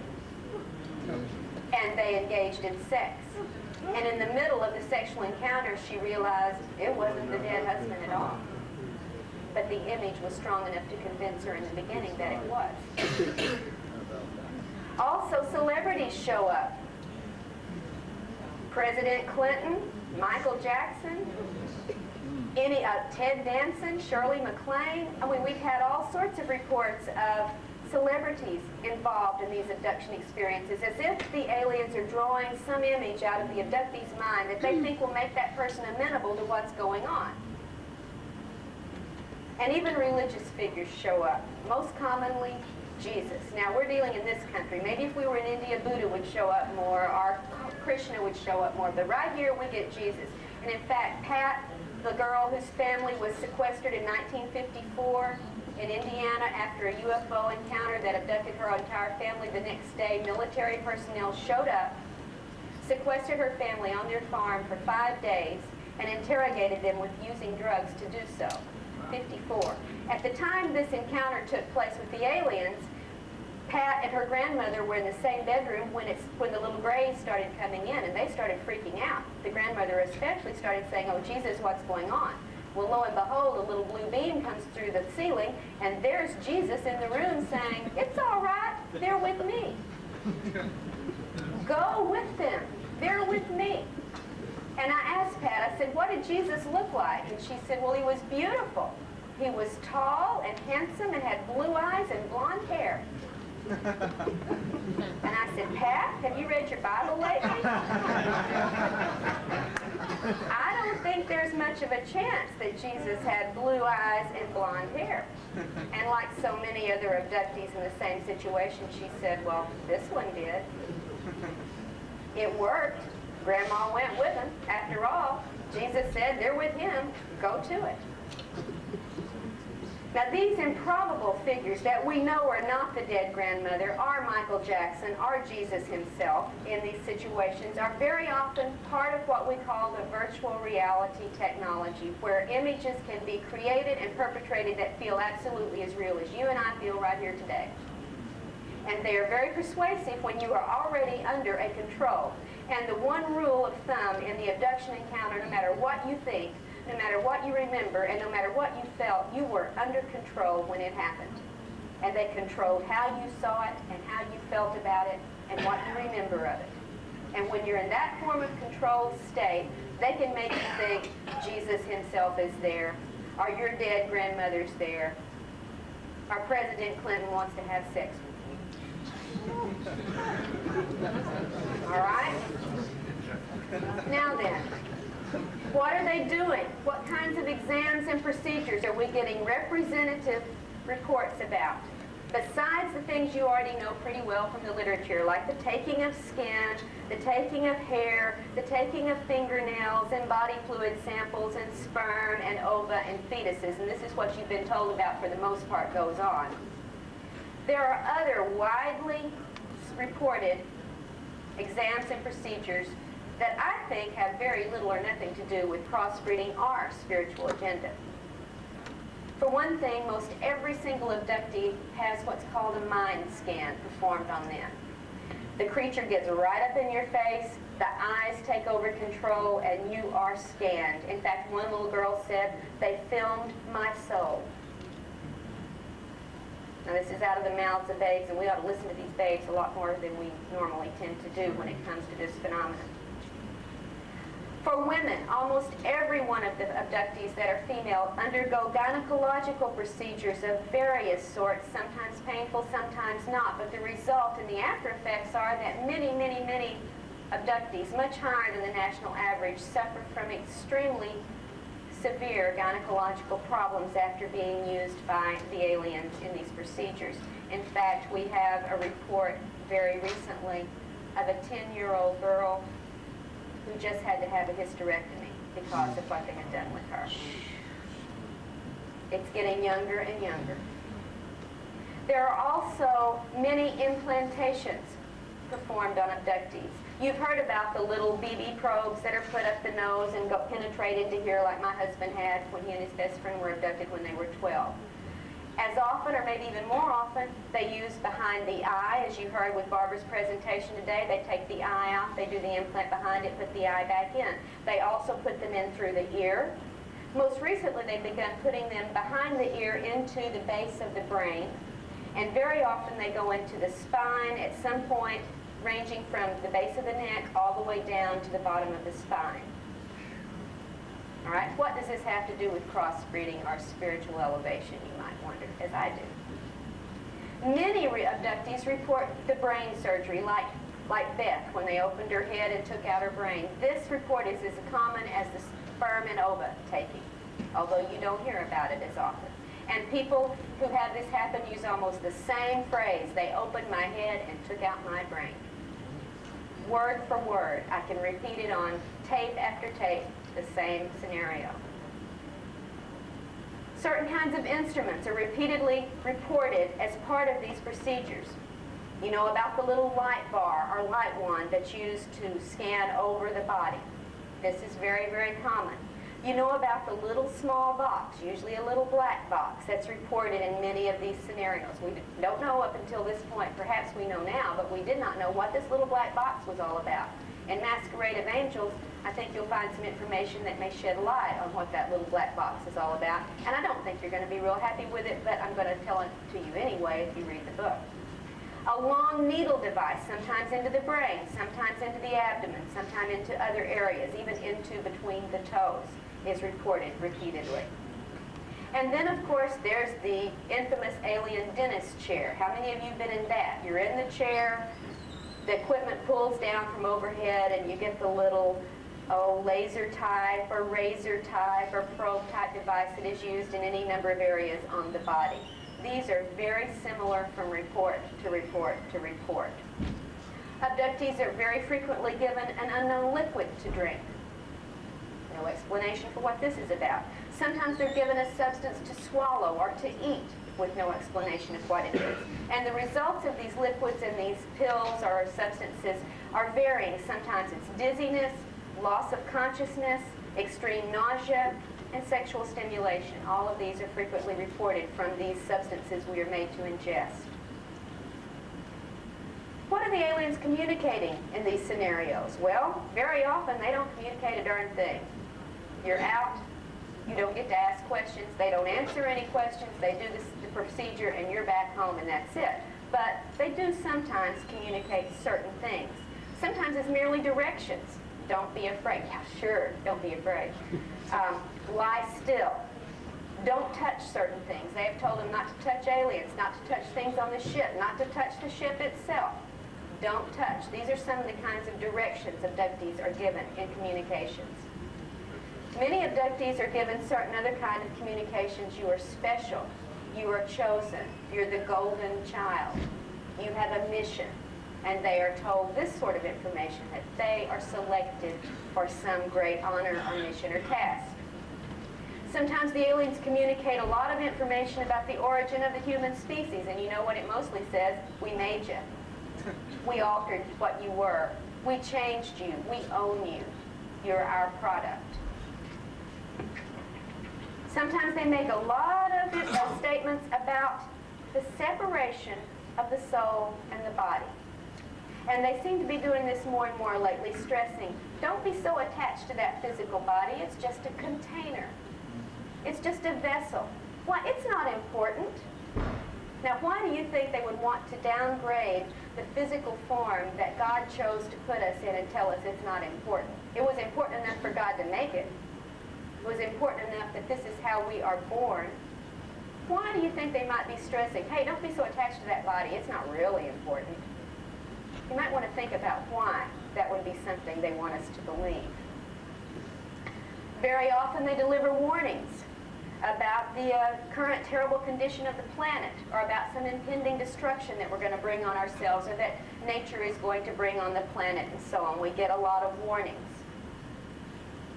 And then occasionally there's some weird things like certain musical sounds are heard, or aliens are heard chattering in their own language, which is incomprehensible to the person. They talk about it as a bird-type sound, or a bumbling, buzzing, humming sort of noise that they try to describe, and there's really not a way to do that in human terms. But we sometimes get reports of aliens communicating to each other in a verbal form. All right, now in addition to these exams and procedures that are reported, there's also other kind of activities that abductees report. And some of you here had some of these. Very often, they have teaching or testing sessions with abductees from childhood through adulthood. Sometimes, and I have this many, many times reported very specifically, and sometimes in more than one generation in the family, they taught me how to walk through walls. They taught me how to pass through solid objects. They taught me how to use my mind to move objects. They taught me how to affect electrical impulses with my brain. They taught me telekinesis. They taught me levitation. Now, the people are able to perform these things when they're with the aliens, but when they get up the next morning and try to walk through that wall, it doesn't happen. All right? So it seems to only work when you're with the aliens, but they're spending years sometimes teaching people how to pass through solid objects. We do know about the crossbreeding activities. Yes, they take sperm, they take ova, they take fetuses. This is a given. It really does happen. But maybe it's not about crossbreeding. Maybe it's about something else. And we want to talk about that in just a second. I know we're running short on some time, so I want to get down to the nitty-gritty. Often there's an immersion into a pool of liquid that the abductee is forced to inhale, thinking they're going to drown, but they find they can breathe this liquid. Very often they present scenarios or visions of past events in the person's lives or future events on the global scale. They'll show futuristic war scenes, or the planet blowing up, or the moon exploding, or terrible floods, or earthquakes, or chaos as a future event. And this is used as part of the programming. And they often tell us, you're going to have a job to do when this happens. And finally, there is the great variety of sexual activity that is perpetrated upon abductees. And I'm talking almost every variety of the sex act that you can imagine, with aliens, with things we don't even know what they are, and with abductees among abductees. They may take an abductee from one place and an abductee from another and force them into sexual activity together. They don't know each other. They don't know if that person has AIDS. They don't know what the condition is, but they are forced into sexual activity, and this is repeatedly done. In fact, in one case in here that's so heartbreaking, Lisa, the woman in Alabama, last year was abducted, and there was another man, another abductee, that she was forced to engage in a sexual act with, and the man apologized to her very, very deeply. He said, "I'm sorry, they make me do this. They've been taking me since I was a child. I can't help it. I'm sorry." And again, this is reported in many different instances. And I'm not just talking about genital intercourse. I'm talking about a variety of sexual acts. And I'm talking about on people as old as in their 70s and on children as young as 3 years old. In fact, one abductee adult mother of 2 children who was fairly happy with her sexual activity to a certain point, well, she said it's some of the best sex she ever had, was not at all disturbed that she was repeatedly being forced into these sexual encounters until one morning she gets up and her 5-year-old daughter is sexually manipulating the 3-year-old daughter, and aghast she says, "What are you doing?" She says, "Mommy, we're just doing what the little doctors do to us when they come in the bedroom at night." Are they crossbreeding? Are they taking ova from 3-year-old children? I have a problem with this. Now, where do these activities take place? Very often they're right there in your home, in the bedroom, in the living room, in the kitchen. Sometimes in the car when you're traveling. Sometimes people are taken aboard what seems to be a UFO craft.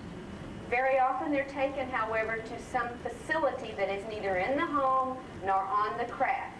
And the reports from people that I call UFO virgins, that is, people who do not study this phenomenon, who very often don't know anybody else has had these things happen, and they wouldn't know Bud Hopkins or John Lear from you or me. That's how little they know. Report identical scenarios, and I want to tell you what these include. They very often include what is clearly an underground facility. And in this underground facility, 3 basic types of activities and setups are reported.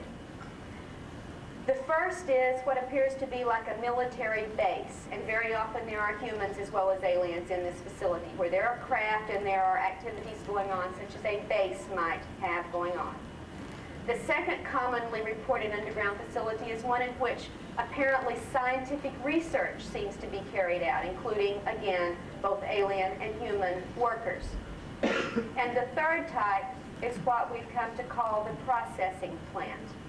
And this, again, often has both human and alien personnel working in it. And in this underground processing plant, what we get reported over and over again is a setup in which human body parts are being processed like chicken or beef.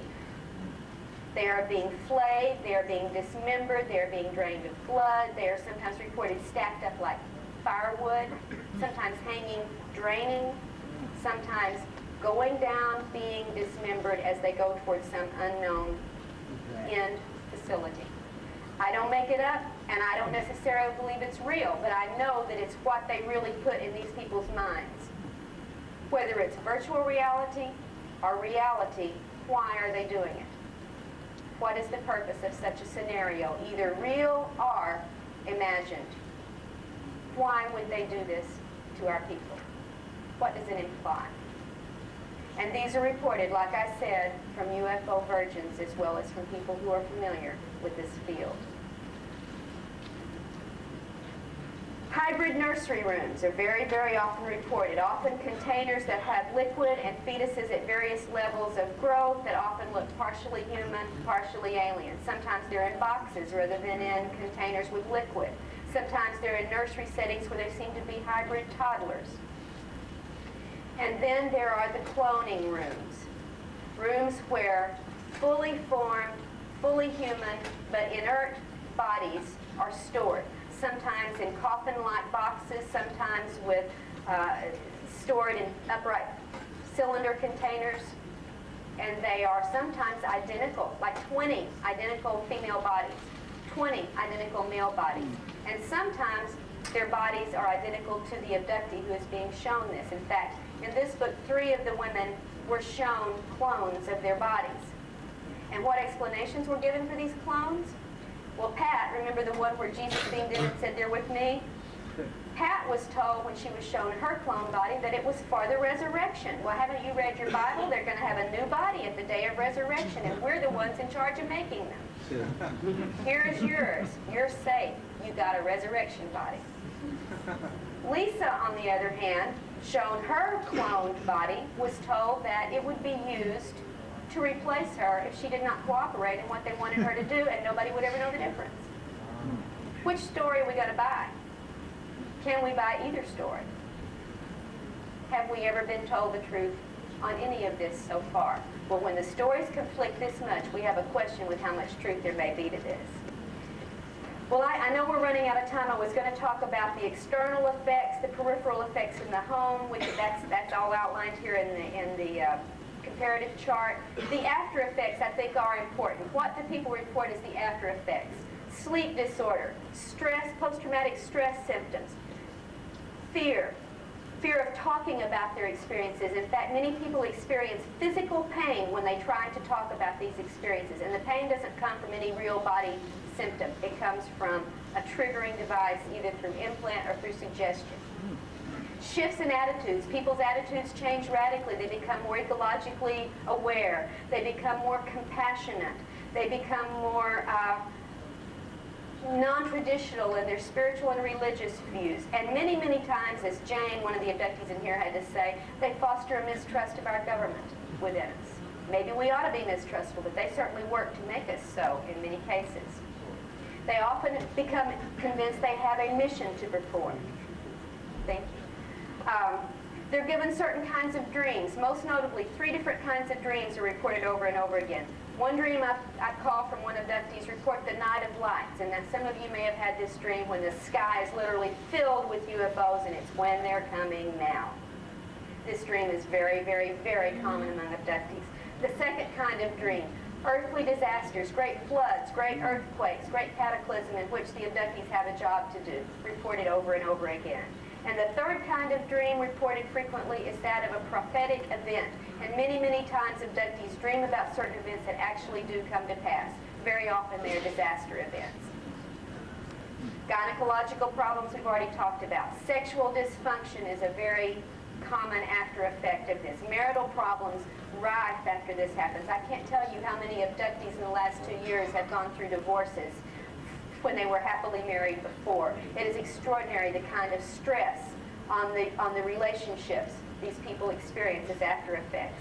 Degradation. Now, as many people who realize a spiritual awakening and uprising from the experience, we got the other side where they go through the degradation of their personal lives, as we talked about with the drug abuse, the promiscuity, the self-destructive behavior, the suicidal tendencies. What do we know about human involvement from these reports?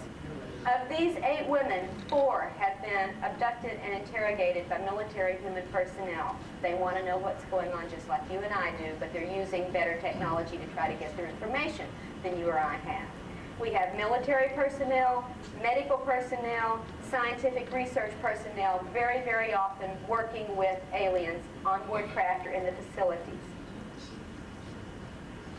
We see an increase in helicopter activity over the homes of abductees when they begin dealing with this or having current situations. We get the phone surveillance, we get the mail surveillance, we get people followed, we get people with taps on their wires, people whose homes are broken into and the only thing taken is UFO-related documents, etc.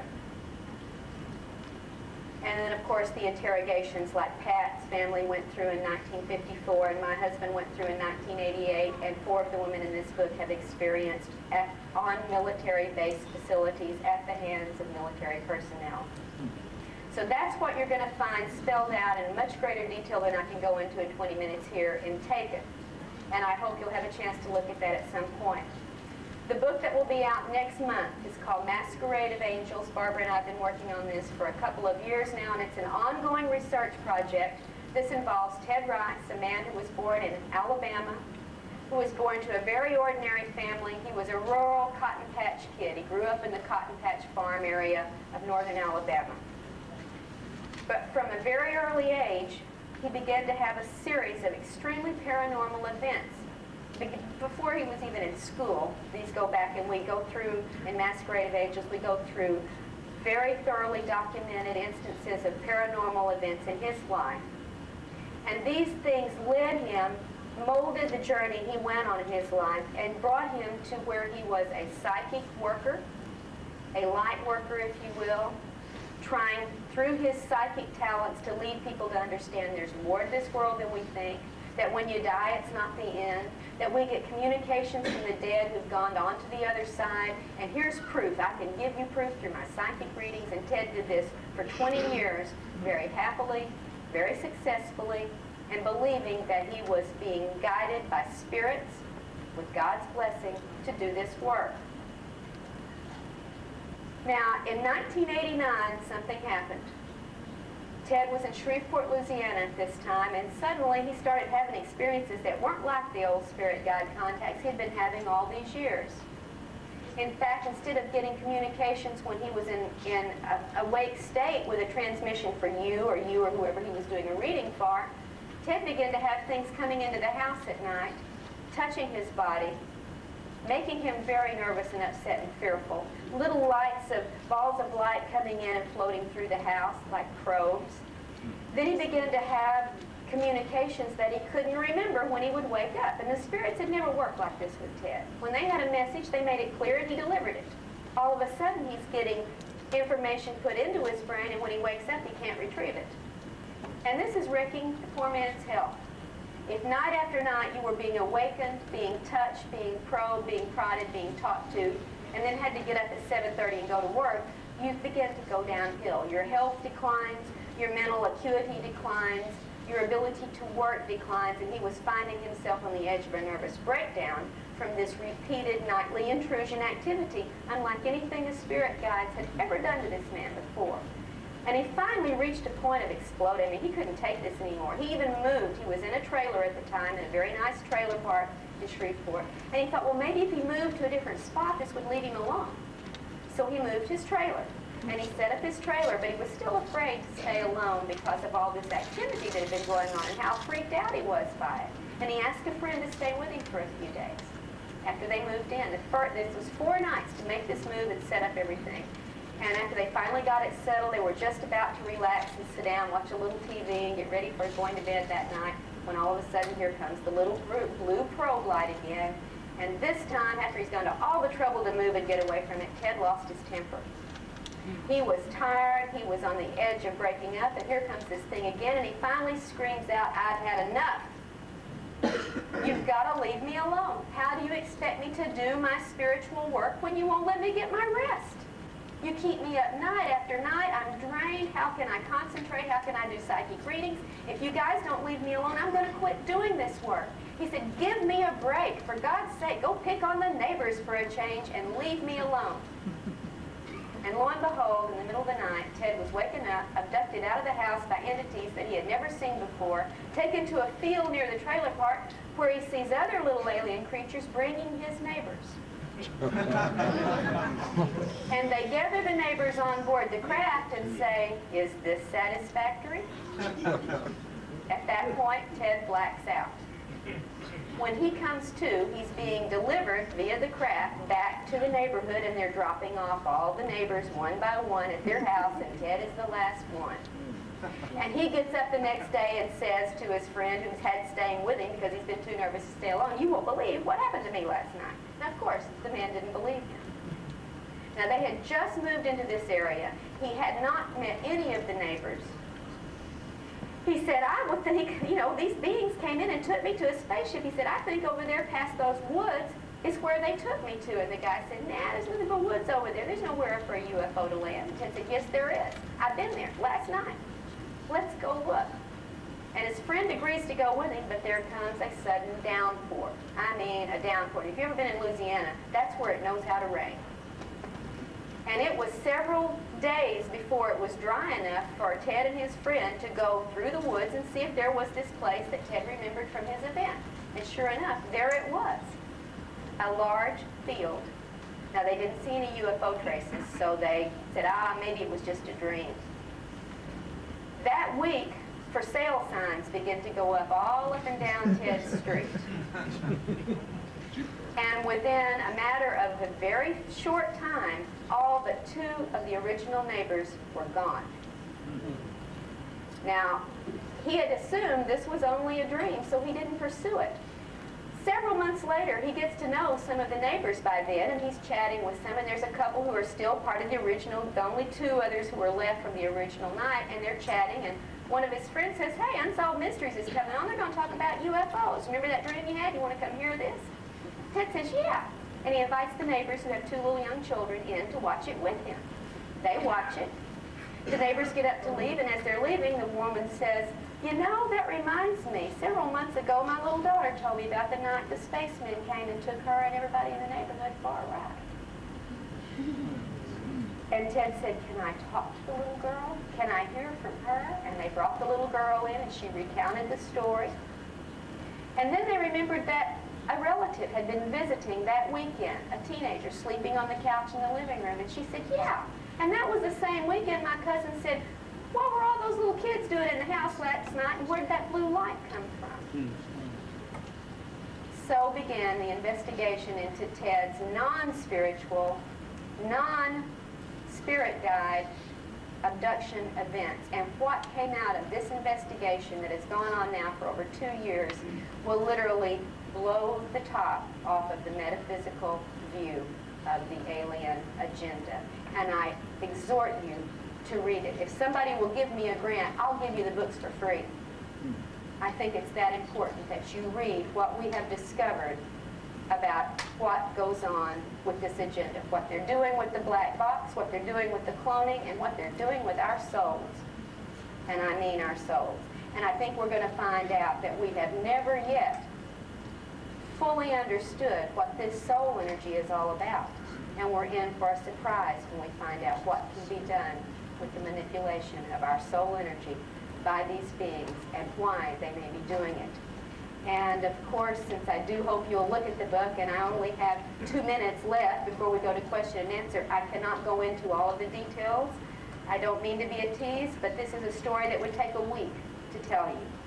But I'll tell you, it starts with one of the New Age prime stars and takes you on a journey that's going to turn you 180 degrees around on what you think is going on with these spirits, these aliens, and this masquerade of angels that so many of us, with our good hearts and our good love, have accepted at face value.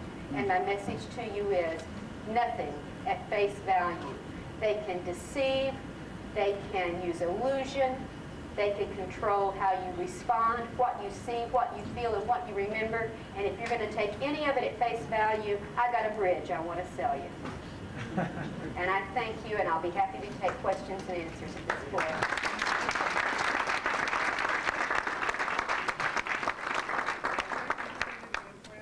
Pardon? Yes, several implants have been removed from various people. I know one person's was tested and found to be an unusual mix of a silicon substance, unidentified. Daryl Sims down in Houston with the Houston UFO Network has collected several implants that are being tested. So far, none of them have been positively identified. What we find with a lot of these artifacts is that, yes, they get tested, and the results tell us what they're not, but they don't tell us what they are.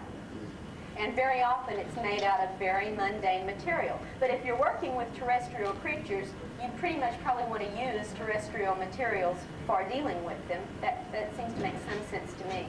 Sometimes these little, like Barbara showed you, did you show the little hip implant, the little bead type thing with the wires? Very often they look like that, a small cylinder with little wires coming out.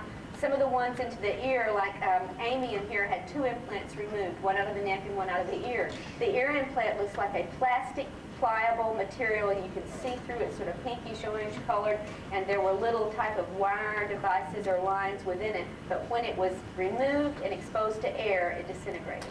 And this has happened in another case, identical. So we don't get a whole lot of analysis from these artifacts. They're proved to be mundane material, or they mysteriously vanish. The slag, for instance, that's left often after a UFO landing, there will be metallic slags left. We've done some testing, and other people have done testing on those. They always prove to be very mundane material. In one case, I tested with Angie, who has had cattle mutilations and landing trace burns that where things wouldn't grow for a couple of years on the ground among her abduction experiences. The bubbly slag stuff proved to be industrial-grade aluminum, just like you'd find if you melted a tin can. So we don't learn a lot from the artifacts. Any other questions? Yes, sir? I'm just curious, can aliens reverse death? Reverse death? I mean, we've heard about their healing powers. Can they bring back people from the dead? Yeah, it's back in the cases. Not that I'm aware of, no. They can reproduce the body through cloning, however. And then it looks like the person's back from the dead. Now, whether there's a soul in there or not, something we might want to talk about. Yes, sir? I would like to insert something here. Well, I'm supposed to. The implant. Yes, sir. Because it's been reported to be by some of the radiologists that they're using X-ray on the implants rather than try to cut them out. Right. And it's been very successful because the X-ray explodes some of the contents of these implants. So that if you can get a radiologist to cooperate with it, it's better sometimes than surgery trying to get that. Well, yeah, surgery. So I thought I would like to report that while we're on this. Right. We know of some people who have implants like so close to the optic nerve that they can't be removed without blinding the person. Sometimes in inoperable parts of the brain, they show up on an MRI or other kinds of scans, but they're in places you can't get to without killing the person. Sometimes they are removable in other parts of the body, but even when we get them out, we don't know what they do. Analysis doesn't tell us. So it's sort of a moot question at this point. What are the implants doing? Yes, ma'am. In the 50s, probably about 56, my sister and I were mesmerized by this movie. It was basically an implant. This little boy sees this bright light from his bedroom window, and it really seems to found it in the whole neighborhood. Right. I think so, and but that was a lot of what that was a movie that was it based on reality, or is this somebody? Well, implanting was going on before the movie, so maybe it was based on reports that are based on information that the public needed to know about in a very non-threatening way, so they put it into a fictionalized account. That's often been done with they put it in movies, they put it in advertising. Anybody remember the last few months, the stovetop stuffing commercial? Yeah. Two little boys are sitting out on the steps, and one of them says, "I wonder why moms quit making stovetop stuffing for dinner anymore." And the other kid says, "Maybe she was abducted by aliens and replaced with a mom look-alike." And then they go into dinner, and mother says, "We've got stovetop stuffing for dinner," and the little boy says, "Mom, you're back." She smiles evilly and says, "What did you expect, an alien?" Yeah, we get the information out in a number of non-threatening ways. Yes, sir. Dr. Turner, do you think that if the government, because of their involvement with UFOs, maybe if they had let the general public know as early as 1947 after the Roswell crash, that maybe the public that might be more prepared or, prone to believing? Certainly that seems logical to me, to prepare people early for something that important, but the government's never been logical in its life. Right. Their idea is you keep a lid on it till you have control of it, and unfortunately they couldn't get control on it. So we're left with the lid, and the lid is a whole lot looser and a whole lot heavier now than it used to be.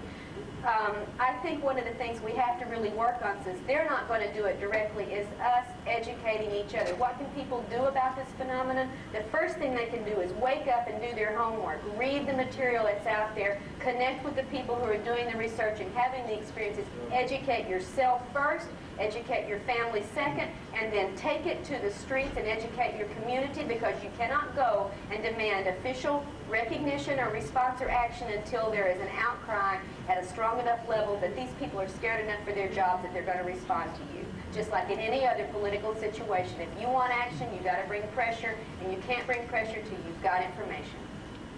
Yes, sir? Is that going to make a difference, though? Is that going to stop anything, make any changes? We don't know. We don't know, but by golly, we got to try everything we can. And I think one of the things we can try on the individual level is to raise our awareness through education to a point where we internalize a strong and constant and steady resistance to all things negative. And you got to recognize something's negative before you get that resistance. All right? So that's where you start. You educate yourself to the facts, and then you decide which ones you want to support and which ones you want to resist, and you make that internal. And you say, "But I can't resist. They paralyze me when they come in and take me." Yes, they do, but they don't paralyze your mind. And if you can work to have a constant, vigilant, resistant awareness, you can blast them. We have had people who have hurt them by imagining a bomb going off in their faces. They can't move, but they can think a bomb exploding in their faces. We also need to learn to fight in our dreams, because much of the contact they do is internal, and it happens during our dream phase when they come in and give us virtual reality dreams. Start fighting in the dream. That's where we start, is with resistance. And that's right now all we got to offer. But we need a response from our government. If we've collected in the private community this much information, my God, think of how much information the governments of this planet have collected with their equipment and their surveillance. And this, above all, is where we need to share an effort. Yes, sir?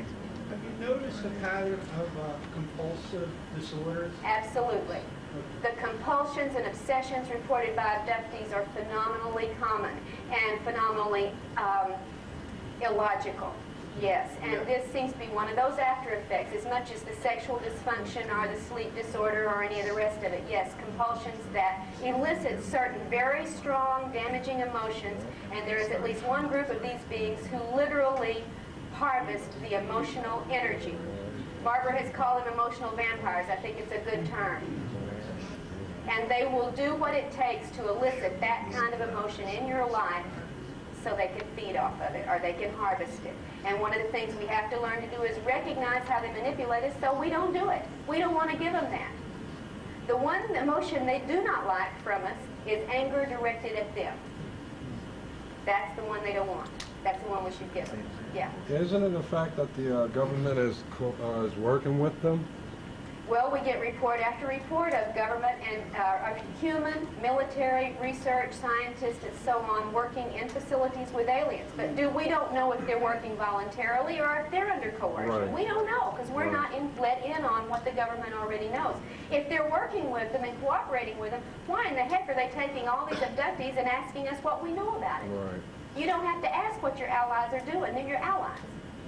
So we don't know what that's... I'm just telling you what people report. And the number one thing you've got to always remember is that abductees report alien-controlled information because our perceptions are under control. We've got to not take it at face value. There are ways, through hypnosis and through other methods, where you can probe under these screens, under these illusions. But it's not easy, and it takes a lot of work, and it takes some expertise. So we don't know if they're under coercion to do it, if it's voluntary, but yes, it is reported very frequently. Yes, sir. I was wondering, are there many instances where abductees actually don't know whether they're abducted or not, but have had dreams? Yes, where there are. They feel that something strange is happening. Yes. They don't quite know what it is, don't know how to explain it. Absolutely. In fact, most abductees have had it since childhood. Sometimes it only starts to surface through dreams. It stays suppressed until it's triggered. But when it starts to come up, much more information normally follows that, and often it will start in the dream state because that's where our subconscious is trying its best to talk to us. Yeah. Yes, sir. Yeah, you mentioned something about the black helicopters, black unmarked helicopters. Right. I had read that as early as '84 about the black helicopters that seem to be tailing UFO abductees and UFO researchers that had gotten too close to the truth. And I remember seeing something on hard copy. They were talking about the Escamilla family in Roswell. It's a hotbed of UFO activity. You can go on and see UFOs every day there. Basically, they're capturing on videotape. At one point, you see a black helicopter, and it instantly transmutes into a silver disc. Oh yeah, we don't know if these. Some of these we do know are military. In fact, we have video of them at bases on the ground. Some of them are, but others can be, for all we know, other kinds. Like I said, illusions, screens, deceptions. We've seen them be regular planes, helicopters, haystacks, buildings, vans, pickups, and then they transform. Right. So you can't take it face value. This is the lesson. We ought to have learned it a long time ago. We're just sort of thick sometimes. Also, just a comment. This is a little booklet that comes with the new model that's the Tester Corporation. And they've been 100% right on things that the government is about to reveal to the public. Yeah, the sport model, right? The sport models There was a lady over here. Yes, ma'am. Yeah, in regards to harvesting emotion, I'm a meditator and I often have the Kundalini experience and the experience of transcendence, which I thought was wonderful. It feels great. Yeah. But I wonder also if maybe that isn't manipulation. I thought maybe it was like preparing a light body. And also, I'd like you to comment on that, and also the theory that we're going from a 2-strand DNA to a 12-strand DNA. Well, I am not equipped to comment on the DNA. I'm not into that end of the research, nor do I have the expertise to study it if I wanted to. I pretty much, got my skills, and then I don't have certain others. But as far as the Kundalini experience, we do know that sexual energy is very, very often one of the things that they take, and there is a relationship because of the chakra from which the Kundalini is released. It may be one of the reasons some of the sexual activities are perpetrated during encounters, because not only do you get the sexual energy, you also get the fear energy that goes along with it when it's a rape-forced scenario. And it may well be they do feed off of this. We know they feed off of fear emotion, so the first thing to do is get over fear. Fear destabilizes you. Fear paralyzes you. Fear is not a helpful emotion. You may be afraid, but you need to turn it into a more productive emotion. And we try to work on turning it around. The one thing they don't like is anger. Take that fear that's hurting you, turn it around and aim it at them, and you may have a little bit more chance of having that resistance that we're looking for. Yes, ma'am. I just want to comment on what you said about fighting back. I'm reading the book Abductions, and there was a story about a woman who was being taken away, being abducted, and she was very angry, and she was fighting back. She was yelling at them about God, and her priest was like to deal with them, and they didn't know how to handle that. Well, that may be what she consciously remembers. That may not be what really happened. All right? That's just what I wanted to always caution you. We report alien controlled information. They let us think a lot of nice things. They let us think certain things work. But I have other cases where people have prayed to Jesus and called on Jesus while this was going on, and the aliens have laughed at them. We had a man, Ted Rice in Masquerade of Angels, was to the point where he was devoutly praying. Most of the time he was awake and not at work. He would go to bed with 11 Bibles on his bed, holding a cross, a 2-foot-long wooden cross, and it didn't stop a darn thing. And these are people with real faith, not people who are faking it. I'm trying to get everybody a chance. Yes, sir. Yeah, I want to not discredit, because I enjoyed listening to both you and Barbara, and thank you for coming, and I believe everything that you have to say. Well, I'm not asking you to believe it. I just glad you listen. It's a personal thing or whatever, but I'm hoping tomorrow or somewhere along the lines, because the only abductees I've ever met have been real positive experiences. I'm living with one of them. Right. And I believe, as well as in the United States, I could walk out and somebody will stab me in the back, as well as somebody will come up and give me a hug. Where there are extraterrestrials that will come down and give me a hug, and there will be other ones that will come down. Okay, I would like to, I think that's an excellent comment, and I'd like to respond to it. First off, we don't know that they're extraterrestrials. Let's be clear on that. We don't know where they come from. They could be Earth creatures. We don't know. They could be parallel dimensional creatures. We're assuming extraterrestrial, but we don't know it. There's no way to test it. Secondly, most abductees have both positive and negative feeling experiences. Thirdly, most abductees only remember part of what happens to them, and sometimes have no memory at all of events, so that they may only be allowed to remember the things that will give good PR for their particular group.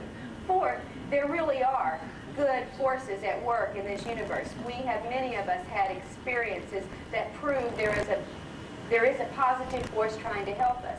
But the rule of thumb I think we can use until we have proof otherwise is that yes, good forces may intervene, yes, good forces may prod us in the right direction and give us information, but good forces do not abduct. That is a contradiction in terms.